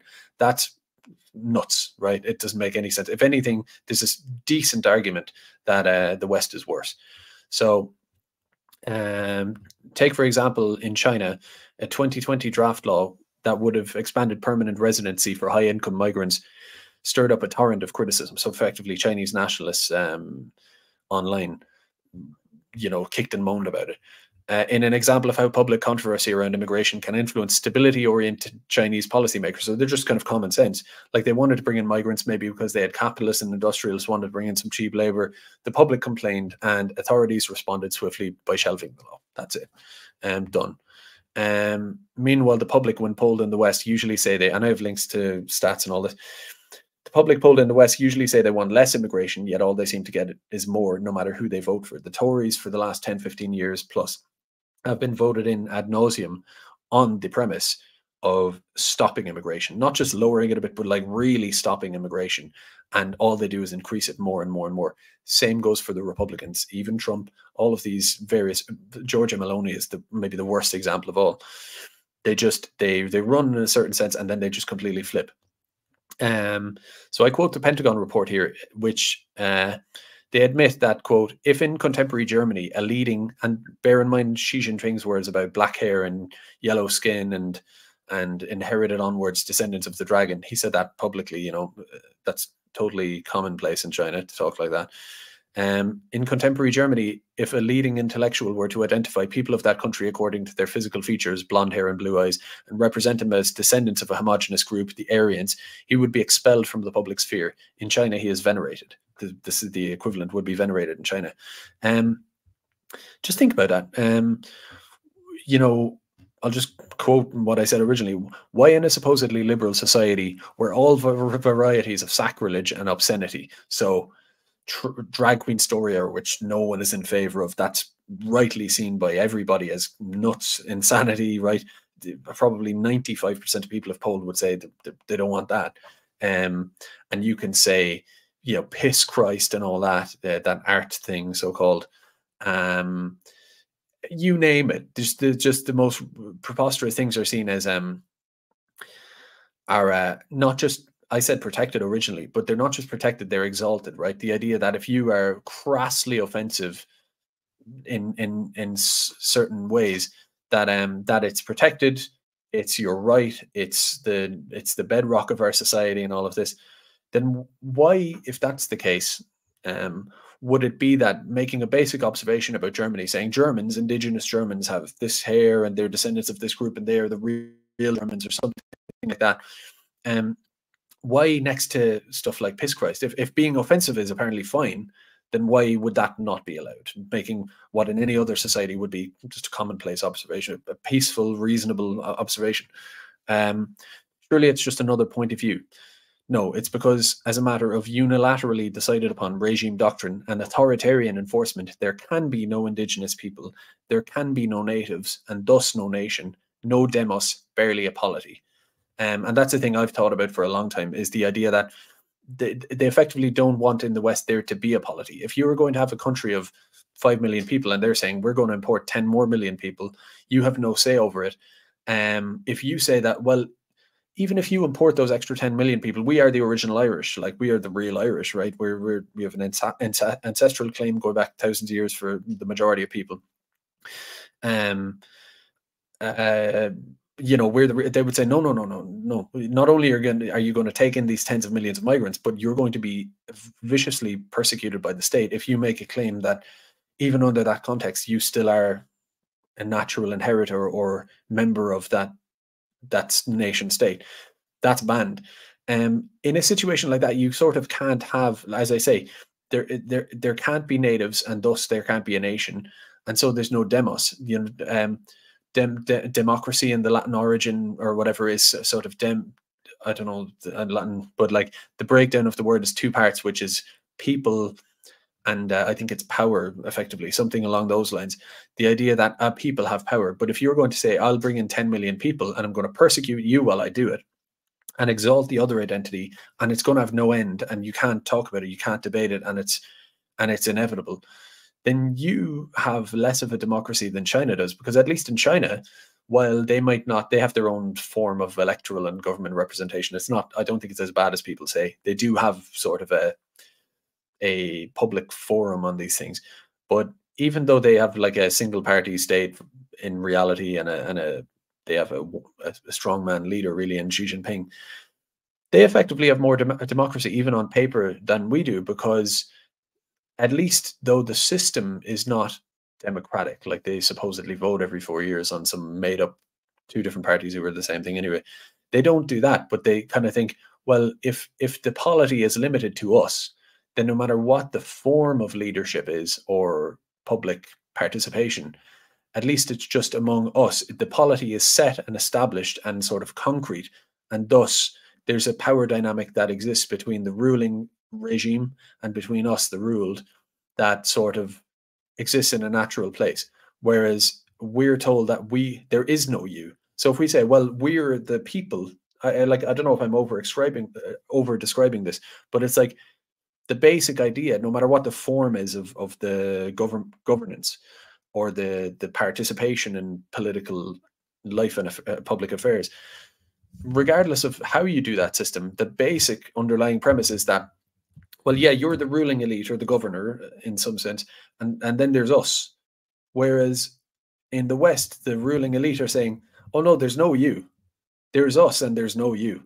We are the state, we are the regime, we are the so-called liberal West, we are the rulers, but there is no you. So we rule you, but there is no you. You is everything. You is nothing. You are nothing, right? You are nothing. There is no you. I mean, and as I said here, I said it's hard to think of anything more definitively anti-democratic than that. It is. I can't actually, even in a dystopian fantasy where you just come up, you just think, how would you imagine the most slavish and undemocratic and non-representative and not fair and not right and not, I think democratic is the word in the true sense. You can't think of anything more definitively anti-democratic than that. That's as bad as it gets, where the rulers say, there's no you. We rule you. So that's your only identity, is that you're ruled. That's it. And beyond that, there's nothing. And if you claim otherwise, you're going down.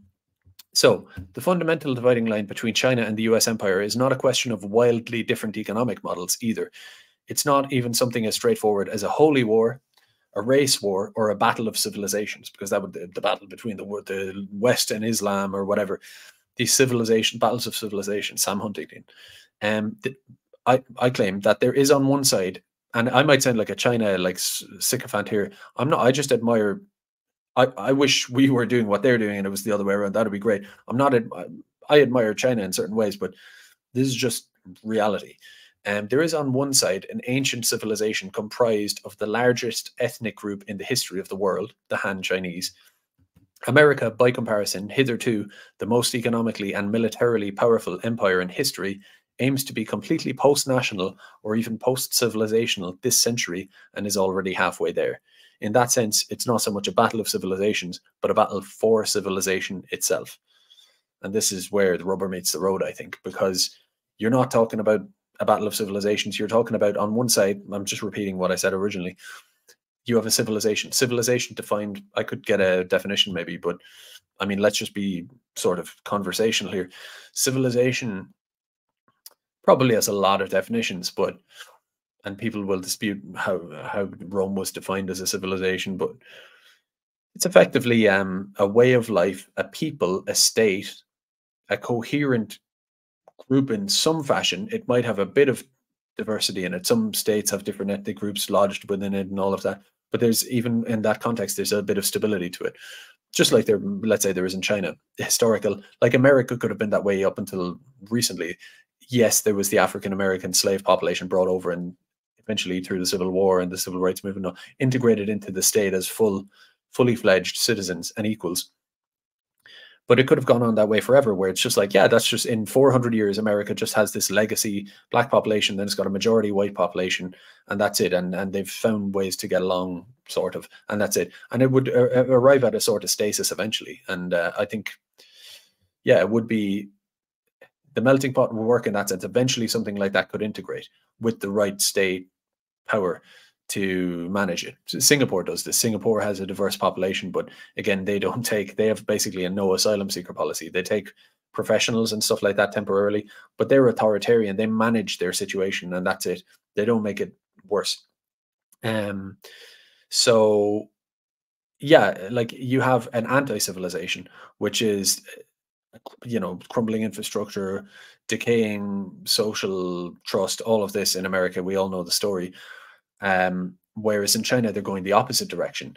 A lot of people are saying that a lot of the problems China has had over the last few decades, since Mao, and for various reasons, because they were underdeveloped historically for a while, that they had sort of some negative aspects, you know, stuff like spitting on the street and because of the communism, I think people didn't really respect communal housing and a lot of problems like that. If someone went to China 20 years ago, they would have come back chafing and glad to come home, because China just wasn't, in a sense, civilized according to like what a Westerner would view or expect. And there's a lot of reports coming from China at the moment that very recently it's just come a long way in the sense of, if you're in one of the cities, things are developing. And I've plenty of examples infrastructurally, but even culturally, that they actually are consolidating and doubling down on the idea of civilization, becoming a civilization like in the way that we would have thought of 1980s before Sweden and all these countries got messed up. Norway or Sweden, just the epitome, people who had just found the recipe, gotten it perfect, and you didn't have to be Norwegian or Swedish to be sort of admiring of it. You would just say this is just objectively civilized. It's not just It's not just not uncivilized, it's uber civilized. And there's an inherent quality to that. You don't have to be Swedish or Norwegian. You can just respect that as anybody, to say that everything arrives on time, everything is neat. Japan is like this. Everything is neat. Everything works. There's a great social safety net. No crime, no this, no that. Politeness, the whole lot, right? Yeah, infrastructure working perfectly, and then on top of that, even sort of cultural ways of life that are being instilled back into people, because that ultimately comes from the top down. I think culture comes over the arc of history, but it also comes from from the state sort of imbibing it in the population. That's happening in China, and the opposite is happening in America. There's the meme about New York subways. So I'll just go on. Columnist Daniel McCarthy wrote, quote, "In 2050, China will be grayer, but old men don't start revolutions, and their dependence on the state is all the greater. America's wealthy whites will be old too, and younger, poorer Americans, thought to find fault with the nation's past, may well wonder why they should sweat to pay for the former majority's retirement, or for the pledges to Europe or East Asia. Population matters, but continuity of character matters more. Without that, a nation ceases to be. Without a shared culture, national bonds, loyalty, or tangible stake in an actual society, you're left with a mercenary polity. Mercenaries, as Machiavelli pointed out, were too individualistic for their own personal gain and wealth, and lacked discipline and union." So I don't want to just read myself back over, but like the point I make there is that the US state is doomed to fall apart anyway, because these people don't share in the identity. They're not being integrated at any kind of rate that can account for this, to instill even a civic identity. So you're not going to, like, the US is not going to be able to call on the examples I give here, Rajit, Juan, Chiumbo, Braden, Ahmed, or even Chang to fight in Taiwan. They're not going to be able to get them to fight in Ukraine or Eastern Europe. They're not going to be able to get them to die off the Persian Gulf, or somehow trying to invade Iran. They're not going to get, these people are not going to do that. Like they do not care. There have been multiple videos like Vox Pops in Britain where they go up to minorities and just anybody in the streets of London or whatever and say, "Would you fight for your country?" And people look at them like he's got 10 heads. They're like, "No, obviously not. Like, what country? What are you even talking about?" And that even applies to the native English people there. They adopt that same apathy as well, of course, because they have no stake at all in the society. So they're not going to fight wars. They're not going to go above and beyond. And as the Pentagon report noted, one of its points was that they're not going to be able to weather adversity. So China might go through its demographic decline, and there might be consequences to that. Things might tighten up. The growth that every Chinese person got used to, this exorbitant growth and a constant raising of standards, that might taper off in certain ways. The young might become a bit alienated.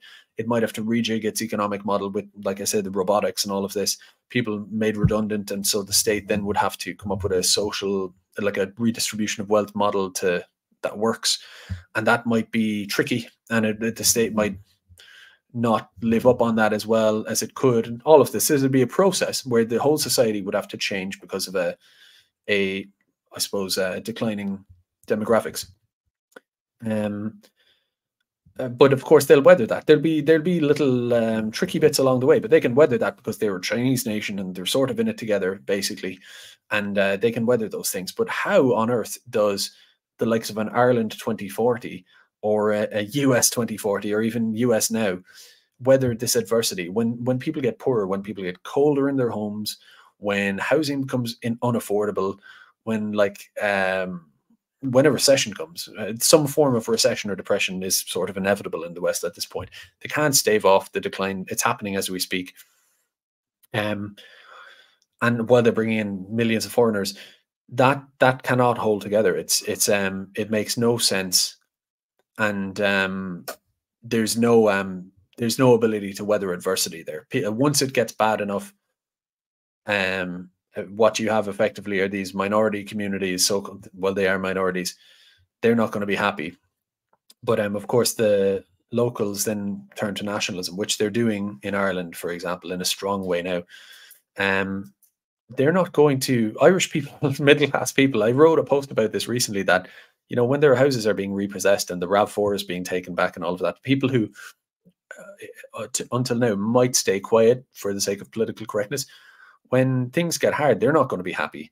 But what are they going to do with a country with millions of foreigners in it, and this government that is completely off the reservation, has no sense of connection to the people it rules? It's a mess. It's doomed. And the least thing they could do under those circumstances, and this is what's important, is that would be one thing: a complete mess internally, complete incoherence and instability internally. So how can such a anti-civilizational mess claim to have some grand historic century-long competition then with China, to be some sort of competitive force? It's completely asymmetrical. It makes no sense. So so I go on then regarding the demographic aging fertility crisis, and this is a bit of a revelation to me when I kind of found out about it, is that it's basically a lie top to bottom. Like it's an entire lie. I don't know if this paper will open for me. It's kind of a weird sort of PDF. It may or may not, but it's not going to work. So I'll just get rid of that. So like, you know, you can probably open it up on your own computer or whatever, because you have to open the file and go through everything. But the paper basically goes on to say, quote, that the proposed solution does not solve their alleged problem raises questions about the true motives behind such claims. So they effectively, in a sort of academic sense, like statistical sense, take the claim that demographics are declining and thus we need to bring in lots of immigrants, and that it is a problem in the first place. They sort of discover that, well, if you bring in lots and lots of immigrants, it doesn't really fix the problem, because of course, if the immigrants are going to pay for the pensions in, let's say, Ireland, who's going to pay for the immigrants' pensions? More immigrants or whatever. So it's just a pyramid scheme that actually doesn't even solve itself as it goes, really, at all. And we can see that, you know, like we haven't. This is the promise we've been given, and of course, we don't see, like, who in Ireland could claim that Ireland is like tangibly, noticeably getting better in some way, getting more sort of better infrastructure, better society, more economic wealth, like shared among the population. It's obviously that's not happening. So why would you expect it to happen, the same thing, different to happen, doing the same thing again? Anyway, they go through it in a very sort of rational sense. How yeah, like they say, and it's a good point, that their proposed solution does not solve the alleged problem that they're raising, which raises questions about the true motives behind such claims. Why are you saying it if we can all see that it won't actually solve what you're saying anyway? And then I quoted an essay as well. There's another, it's an older essay, it's probably like 15 years old, that the idea of demographic aging and low fertility and being a crisis, that it's not in itself a crisis, and if it were, which it isn't, an insane Ponzi scheme wouldn't solution that. So basically, they're making up a problem that isn't necessarily what they say it is anyway. It's not the problem they make it out to be inherently, and the solution that they're suggesting for this rather non-existent problem wouldn't solve it anyway. So what are we talking about? What is this? And you see it with Musk, you know, Elon Musk. It's a big thing on the right, this whole idea of like, we must solve the demographic, we must not force, but kind of twist everybody's arm into having more babies, because if we don't have over the magic number of 2 babies, somehow the sun isn't going to rise in the morning, and society will turn into some sort of failed state. Again, it's never explained exactly how that is. The population has been in decline for a long time. It's a process that's just ongoing in the world. I believe that it would be healthy. It would be good for the environment. It would be good for society. Think of young people who then do want to have babies, and there would be such an oversupply of housing stock that housing would be cheap. There would be resources free, like available, more available, just for obvious reasons. And it might actually encourage an uptick in reproduction then. It would just be a natural cycle. So the whole concept, the basis of this concept, that they're pushing on us, that apparently we have this fertility crisis that is a problem and thus must be solved by this non-solution. They're pushing that on us, but they're also trying to push it on China, that they're trying to say, look over there, look over there. China's doomed because they have declining demographics and they're not doing immigration. So it's just a matter, it's a ticking time bomb before China falls apart. It's that's their whole central claim. They're like the whole central, like the claim made during communism against or against the Soviet Union, stronger. You could even say against Nazi Germany and Tsarist Russia. I don't know, maybe those arguments sort of, there's something to them. The productivity of Western capitalism and liberalism maybe made sense, but I just think that whole argument, which there's continuity to it, is grinding to a halt. It's completely failing across the West. And as I went on to say here, the proof is in the pudding. China currently launches an equivalent of a Royal Navy every 4 years, and in 30 years, so a Royal Navy every 4 years. So in terms of the military parity, look, it's inevitable. And in 30 years, Shanghai went from having no metro system at all. This is a massive city. They went from having no metro system to having the largest, most sophisticated and affordable one in the world. I don't think that's just Chinese propaganda. You can see it in videos for yourself, sort of objective people who've seen it. I don't think it's really disputed. They really did, in 30 years, in a massive city, go from having no metro to having not just a metro, but having the largest, most sophisticated and affordable at the same time in the world. And this year, China became the world's largest exporter of cars. And as I said here, all with the indispensable help of virtually no immigration. So they brought their rural population into the cities, but you see these cities pop up out of nowhere in China. The subways, the best, most affordable subway system in the world, many of them, and intercity rail, everything. All of what China has done that we're all supposed to be marveling over in the last 20, 30 years, they did that with basically no immigration. And yet we're meant to believe that it's impossible to have a functioning society if you don't bring in millions of people against the will of everybody. And as we watch the society become less pleasant, and we don't get metros, we're meant to look at a road, an M50 or something that was built 20 years ago, that would have been built under any political system, which is a thing I was talking about last week. The idea of if Archbishop McQuaid was taking credit for the rural electrification of Ireland, every country in the world, Western country anyway, advanced in rural electrification more or less at the same time. It came about, the science was sorted out in the late 18th century, and then over the course of about 50 years, it started to be rolled out into cities and then into the countryside everywhere. There was the technology existed, the bang for buck of putting it in was worth it.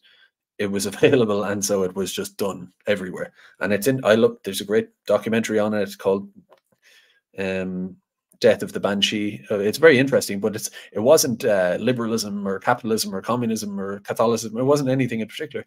It just happened.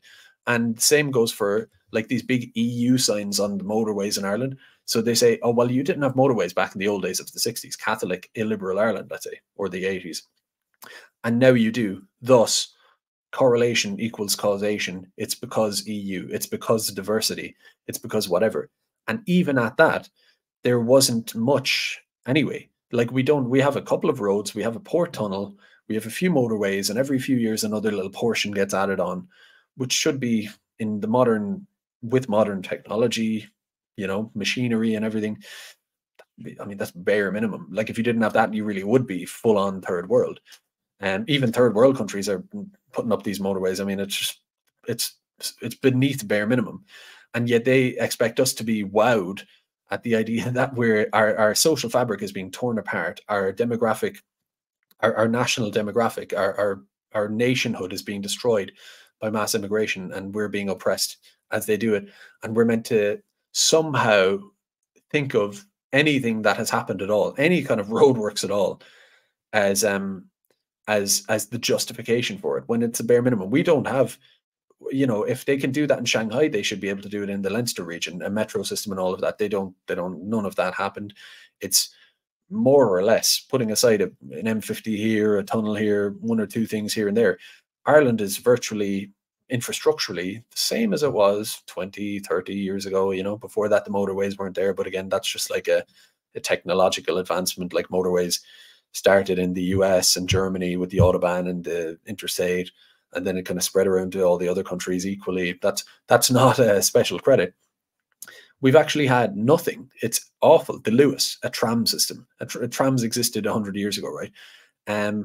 And in reality, these things are kind of getting worse, because even if you take the motorway, which it is nothing, the motorway, which we have a big EU sign to tell us that it was diversity and Western liberal, whatever it is responsible for that, effectively. That's what that sign is. Well, like if you drive up and down one of those motorways, you'll have to pay tolls twice. The roads are paid off. So, and you're already paying motor tax. So it's like, whereas in China, they got the best, most sophisticated and largest metro system in the world, and it's very affordable. So it's you know, like I don't know, is this Jefferson or whoever came up with this phrase, but it really does sound like in China, which is meant to be the authoritarian nightmare, that China, in a general sense, if you look at most of it, it seems to be kind of, to quote that phrase, it's of the Chinese, by the Chinese, and for the Chinese. A very simple concept, apparently, that used to exist in West. It was a part of the Western canon to think that way, but that's gone now. Like I talked about the polity a while ago, that we don't have a polity. It's whereas they have that basic concept still in action, or not thriving, obviously.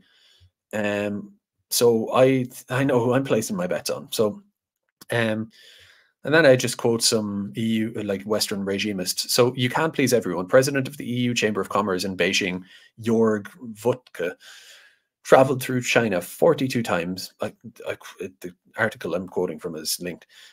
Traveled through China 44 times on domestic flights in the pandemic year of 2020. The frequent flyer noticed that almost all passengers were Chinese. And to quote him, he said, and there are many quotes like this from different people, only once I walked by a foreigner at the airport. That was so unusual that I turned around to look at him. To Wuttke, it felt like stepping back in time to the 1980s when China was opening up and foreigners were a rare sight. Back then, hope resonated that foreigner policies would soon change. Hope among who? Why? To quote him again, they needed us for their reforms and they wanted us in China. Now, however, he senses the opposite trend. And to quote him again, worst of all, no one seems to mind that there are fewer foreigners. I mean, I could ramble, or I could just say what I said originally. The last line perfectly encapsulates the demented mindset of Western so-called elites. Why should Chinese people in their own country mind that there are fewer foreigners? It's never quite explained. We're meant to take it as a moral first principle that peacefully existing among like people is a sin. Quote, and this is to go back to the Pentagon report. This is what it, because it does a bit of moralizing to it in its conclusions. To quote it, it says, it needs to be thought of as a clash between right and wrong, racism and anti-racism, a racist state and an anti-racist one. Just as in the Cold War, the United States needs to be on the right side. Now, as far as I can see, China is just not taking foreigners, but for the most part, small exceptions here and there, and it goes back and forth a bit. Virtually, they take no foreigners in. It is what it is. So basically, they have their cheap, affordable, nice metro system. They have a society that is always getting more civilized. Like on the street level, it's reported that China is always getting better. You know, politeness is being fostered, and that is being fostered by the state. There are posters and encouragement and all this stuff. So it's becoming more like the likes of a Sweden or a Norway, or maybe a better example is Japan. It's becoming more Japanified, but on a bigger scale. It's becoming more pleasant. The infrastructure is getting better. Of course, it has its problems. Every place has different problems at any given time. But they have that going on, and they walk around, and everybody is Chinese, and there aren't minorities there to be racisted to, right? They just don't take them in. It's what any state normally would do. That's their right. Nobody is harmed. If I want to go to China, you know, basically you have to be some sort of like nuclear scientist, effectively like an espionage candidate, or some sort of like major big brain with technology to offer, and they'll sort of give you a green card for a while, 1 in a million type of thing. I'm not that person. And so if I decide in the morning, you know what, I'm kind of interested in China. I think I'd like to go move to China and just kind of live in China for an indefinite period of time. I think I'm going to pack my bag and I'm going to write to the embassy and go. I'll be just told, no, sorry. And so will Africans and Indians and everybody else. I'll just be told no. I won't even land at the airport. I won't even, you know, I'd be turned around at the airport. They probably look at me like I'm thick for just arriving. Perhaps they might let me go on a holiday there. That's their prerogative. And so if there's some sort of ethereal racism that exists in China, allegedly, in the streets of Shanghai, I'm not there to be bothered by it. If I was there, when foreigners do go there, they report it as being quite pleasant. You go about your business, but you don't belong there. Like, you know, you're there for a while, perhaps at best, and that's it. And no one is harmed in the making of this kind of documentary. It's like, I just don't get it. That them existing among themselves, basically not harming anyone, in the streets of Guangzhou or Beijing or Shanghai or anywhere else, that is somehow spiritually racist. Like it's bad and it's harming people. The idea of active harm, that there's an active harm within that. I don't get it. It is a total form of insanity. This kind of Western thing. A lot of it stems from Zionists. Let's be real. That's a whole story. I'm on YouTube, but so yeah, the policies of forced diversity and replacement immigration, however, are domestically very unpopular in the West and becoming increasingly so, and are causing major instability. They are reviled internationally, along with other social agendas like transgenderism. Go to Africa, and they are so allergic to the idea of Westerners trying to spread like gay rights and feminism and all that. And they're completely allergic to it. They much rather doing a deal for copper or for lithium or whatever it is with China. Bilateral trade deal, happy days, everybody's good. China doesn't interfere in their affairs, and that's it. It's just ordinary international trade. Whereas in the West, it comes with the whole package of liberal evangelism and all of that. And Africa, in a place, I know Africa, and I'm sure it's the same in the likes of India and other places. They're very keenly aware of it, and they have a complete disrespect of the West for that. I don't think they're actually anti-white. I think they kind of admire the West in its traditional form. But this sort of stuff, it just makes the West into a complete, what's the word? I can't think of the word right now. Like unpopular, basically. So one of the hopes in Washington is that if China can be exposed to its international allies, this is in the Pentagon report, if they can be exposed to its international allies as racist, they will suffer diplomatic consequences, specifically in Africa. And this is in that Pentagon report. It basically writes this whole factual realist view of how the West is screwed because of what we're doing. And China, the so-called racist state, because of its so-called racism, has all of these advantages. And it's very realist throughout. And then I suppose because of who's paying for it or whatever, they have to come to the right conclusion. And because the facts are so stark, it's kind of like, well, how are they going to come to a positive conclusion for the West out of this? And the measly, paltry, this massive book, effectively, that's written, that they end up coming to, this is bad, they have to scrape the bottom of the barrel, is that they claim that because China can be portrayed as racist by the West, and America a bastion of universalism that takes in minorities and stuff, or immigrants, that Africa will start to see China as the big racist Nazi bad guy and the West as good. Or that the developing world will see both parties that way. There's no basis for that in reality. There's no evidence of that. If China were going to be seen that way, based on how they are, they would have been seen that way already. They don't get seen that way.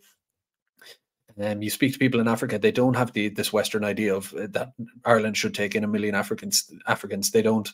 You would have anything I say on the streets of Kampala or Lusaka or Dar es Salaam or anywhere else, the views that I talk about here regularly on YouTube and get persecuted by the state for would be seen, again, like I say, seen as so obvious. Like, why are you telling me this? Like, is this meant to be insightful? They'd say, of course you don't want loads of foreigners coming to your country, like too many, and that's obvious, right? And nor do we in their own respective countries.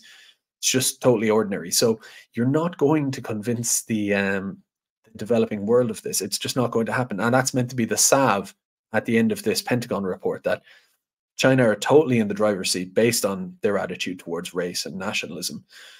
But here's the caveat. Here's how we're going to win, though. Here's how it works for us.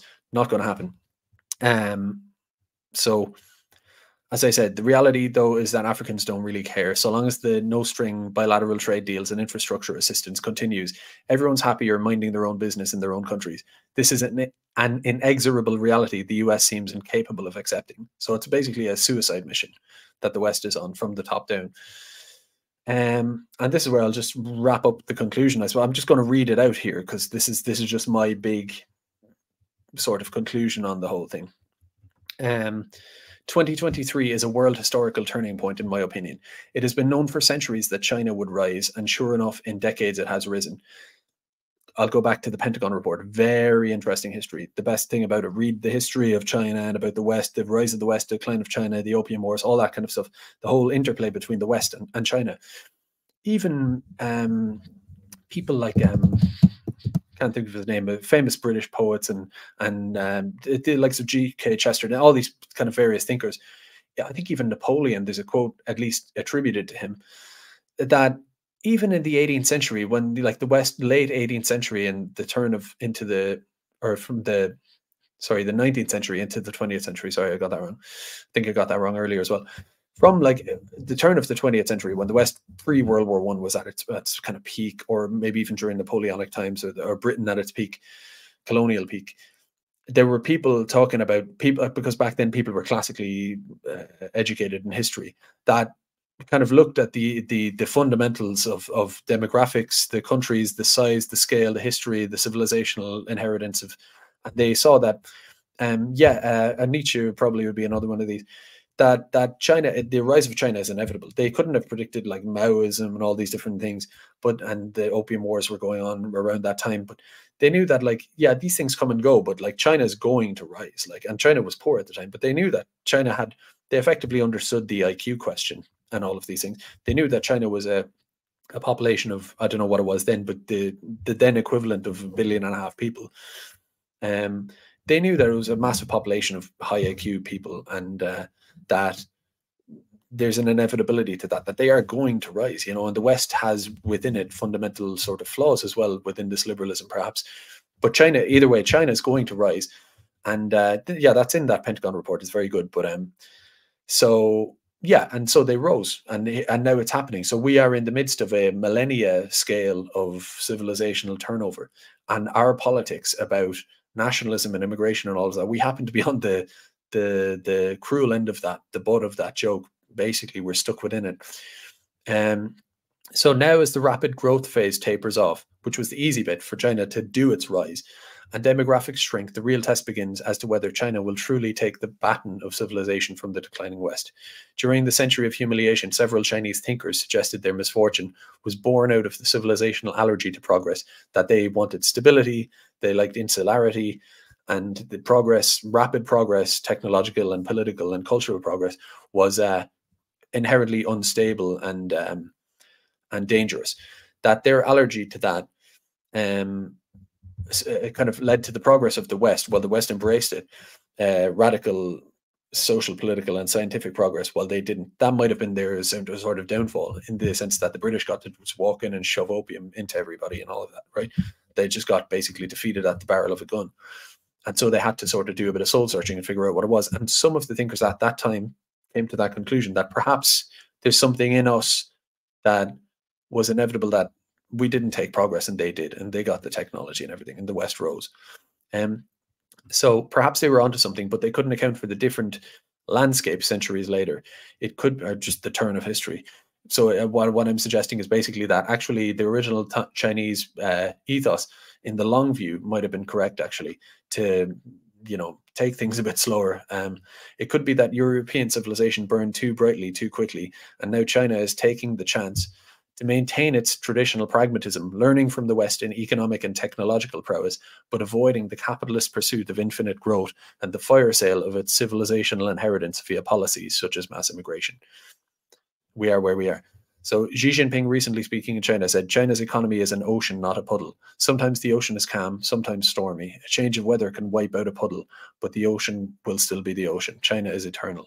So what he's getting at there is, I suppose, is this idea that like the economic phase might taper off, and that the demographics might dip, and that has certain consequences, and there might be certain amounts of superficial surface level, like the puddle, or the shallow depth instability in China in certain ways. There will be in any society, but there's a deepness there, in which is, I don't know if he meant this exactly, but it's obvious that that's contained within the Chinese nationhood and the stability of the Chinese civilization, the people, that not doing immigration basically at the scale we're doing, whereas the West is shallow in that sense. So the world population, and this is where it becomes inevitable, even to the Niall Fergusons and the rest of them, with their University of Texas sort of new doctrine of like, I don't know, you need to look into him, you can find out for yourself. But even according to them, the idea that we'll just take people in and beat China somehow through our expanding vitality of immigration, and that they will shrink and become like a weak kind of a weakened former version of it, or a weakened version of its former self. Even if you take that on face value, the world population, including Africa, the big booming African population, that tops out before the end of the 21st century, the century we're in now. That tops out, and eventually the entire world, including Africa, goes into demographic recession. They go below replacement and all of that, and they get the same phenomena that the West did, and China. I mean, what happens then? Like, I'll just go on. Once Africa tops out, that's it. Nowhere left to immigrate warm bodies from to prop up a socially catastrophic demographic pyramid scheme. What then will be left of civilization globally? Perhaps a few city-states like Dubai, elite post-national enclaves enjoying rare civility and order, held together with money and an iron fist, so propped up by oil, wealth, or whatever. But those places like Dubai are downstream from China. They also have clean streets and they enforce basic rules and all of that. So does Singapore. El Salvador is doing it now. So you'll have these small city-states, but those are kind of irrelevant in a sense. Like, what matters is the big dogs, the big players, basically the West, formerly kind of white world, European-based civilization. You have India and all of that. I'll just go on. So you'll have those small enclaves that just sort of enforce civilization artificially, sort of iron fist, just through power. These little ocean or little islands of it. I believe India has too many problems like social and ethnic stratification and lack of education that will impede its civilizational progress. So India is a bit of a basket case now and has been for a long time. I don't think in the next century it's going to sort of become this highly civilized place on a mass scale. And the West, if you agree with me on most things, everywhere you look is already in freefall. So just to conclude, as the smoke clears this century, China will stand alone, not because of its economic and scientific successes, but for its ability to achieve them without being poisoned in the process. As the rest of the civilized world becomes a diverse, looted, neo-feudal wasteland, China will be viewed ever more apparently as an ocean of social harmony, order, and culture, the future of civilization itself. So that's it. It's a bitter pill to swallow. You know, that's the long arc of history. But it is what it is. I think what I've given is sort of a realistic appraisal of the situation based on the Pentagon report, based on history, based on what we're seeing in front of us. It's that there are people looking at it, the likes of Niall Ferguson, the likes of CSIS, the intelligentsia of the West are looking at it, and they are sort of observing what I'm observing, but they're trying to claim that somehow the West is going to sort of succeed on that basis, and China's going to fail. And I think what I'm doing here is to sort of take the same information and just conclude the obvious, which is the opposite.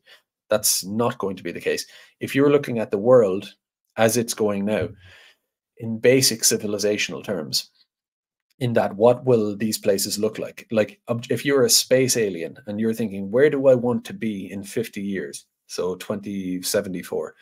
Like, if I want to just be somewhere and I'm not biased by race or culture or competing state interests and all that. I just want to be in a place that's like Norway in the 90s or something like that. I just want to be in a place that's nice and works and is coherent. Homogeneity is a big part of that. You're going to be going to China. That's it. So if you're taking that as your definition of civilization, that's where civilization is at.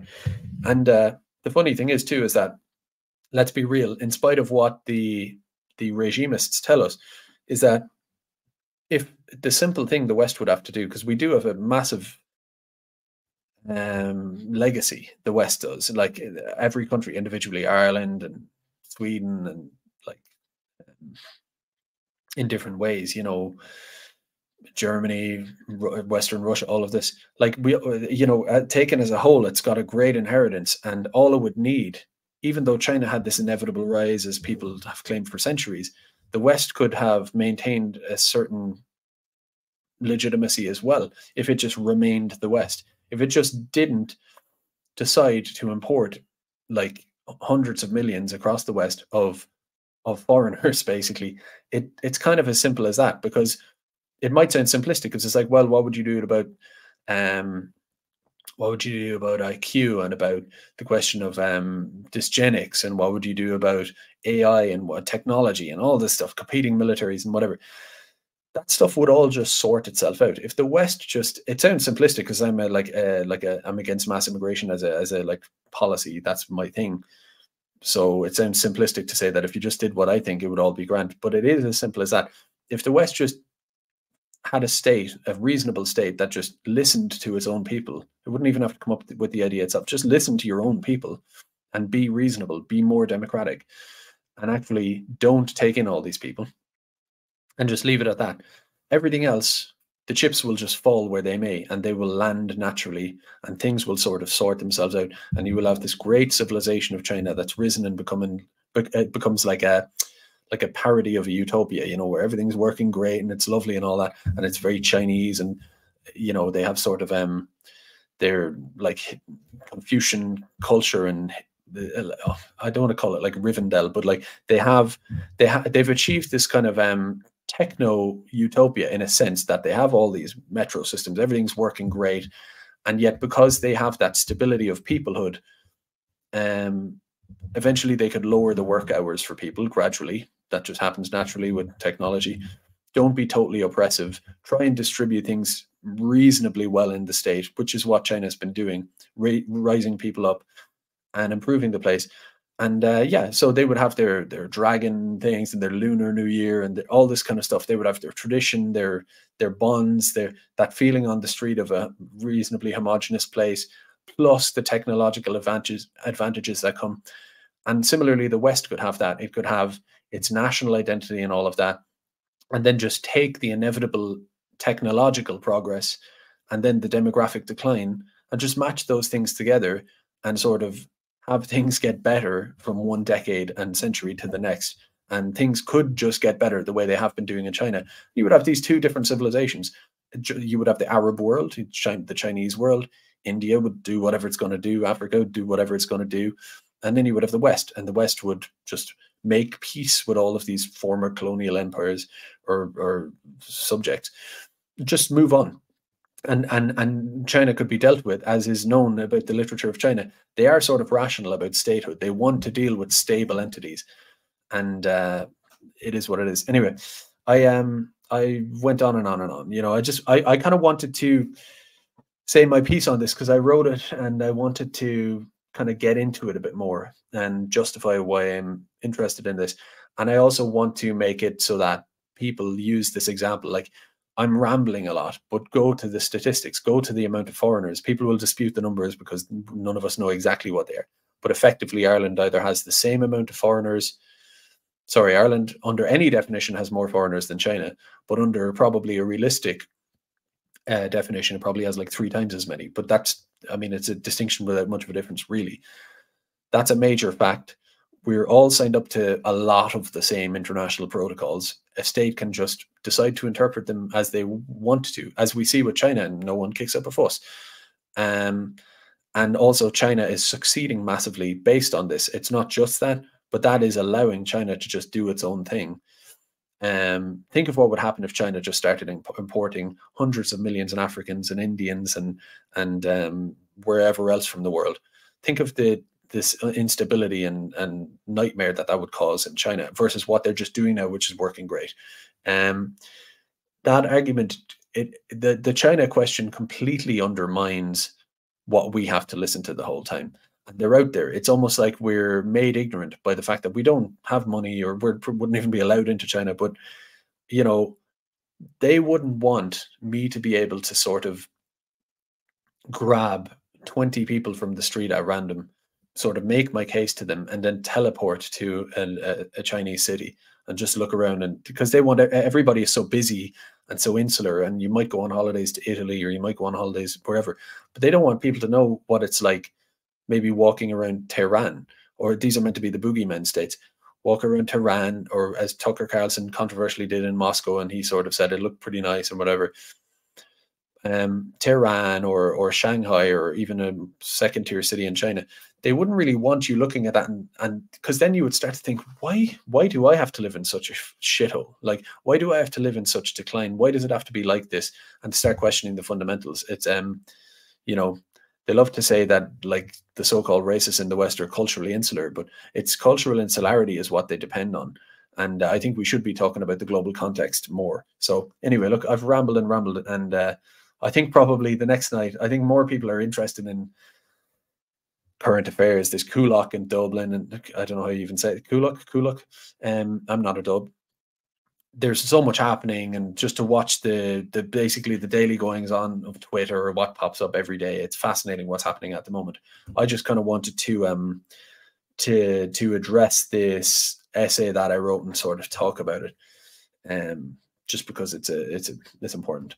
So I don't know. I definitely need to read super chats because that's the whole point, isn't it? So how do I just bear with me there while I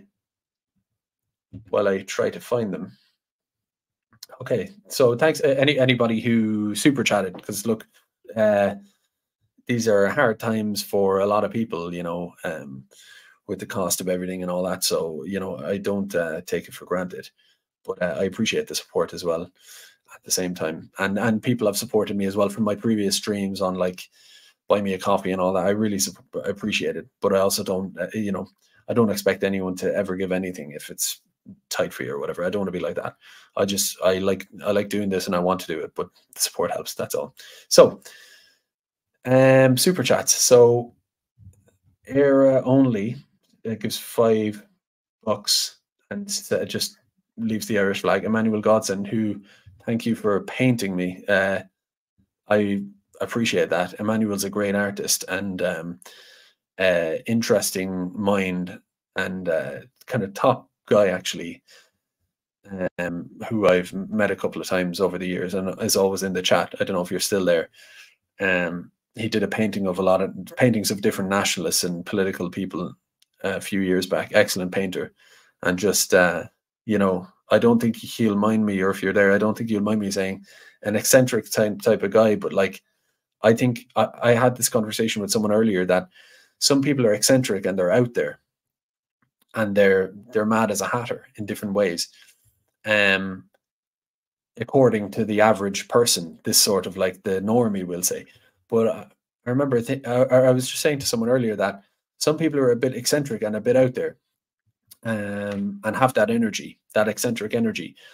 I will take that any day over like the normie who stares at you blankly. Like if you're chatting to them and you don't get into a political ramble, but you just say, you just kind of go, oh, things are kind of crazy, like, you know, some stuff or the, you know, whatever. And they look at you like you've 10 heads and like you're offending some sort of like code that you're not meant to point out certain things and you're not meant to talk off script. It's like, you know, those people who you're at a barbecue with them on the weekend and everybody's talking like they're at work.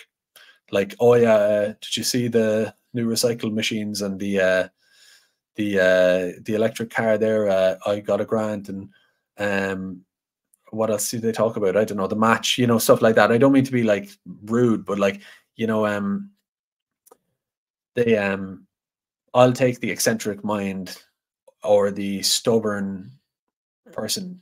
Phil's another example, right? Phil Dwyer, a good friend of mine. I saw someone criticize him recently on Twitter. I'm going to talk about that another night. I'm going to stand up for my man, but for my boy Phil. But Phil's one of these people who he's like totally stubborn and totally just follows his gut and runs into things and all of that. And some people then bring criticisms in and that.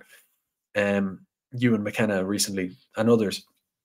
But Phil's like completely sincere and real, and he follows his gut and follows his heart on things, and he doesn't sort of care what people think. And I admire that. I'll take that any day over the person who's sort of like cookie cutter, respectable, but completely shallow as well, you know. So anyway, so Emmanuel, that's just Emmanuel there.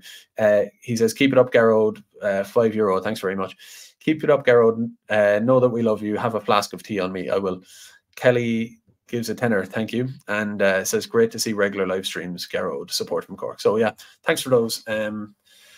So yeah, I'm going to be back, I think, tomorrow night for another live stream. I'm just going to talk about basically the goings on of the last week and do that. So that should be fun.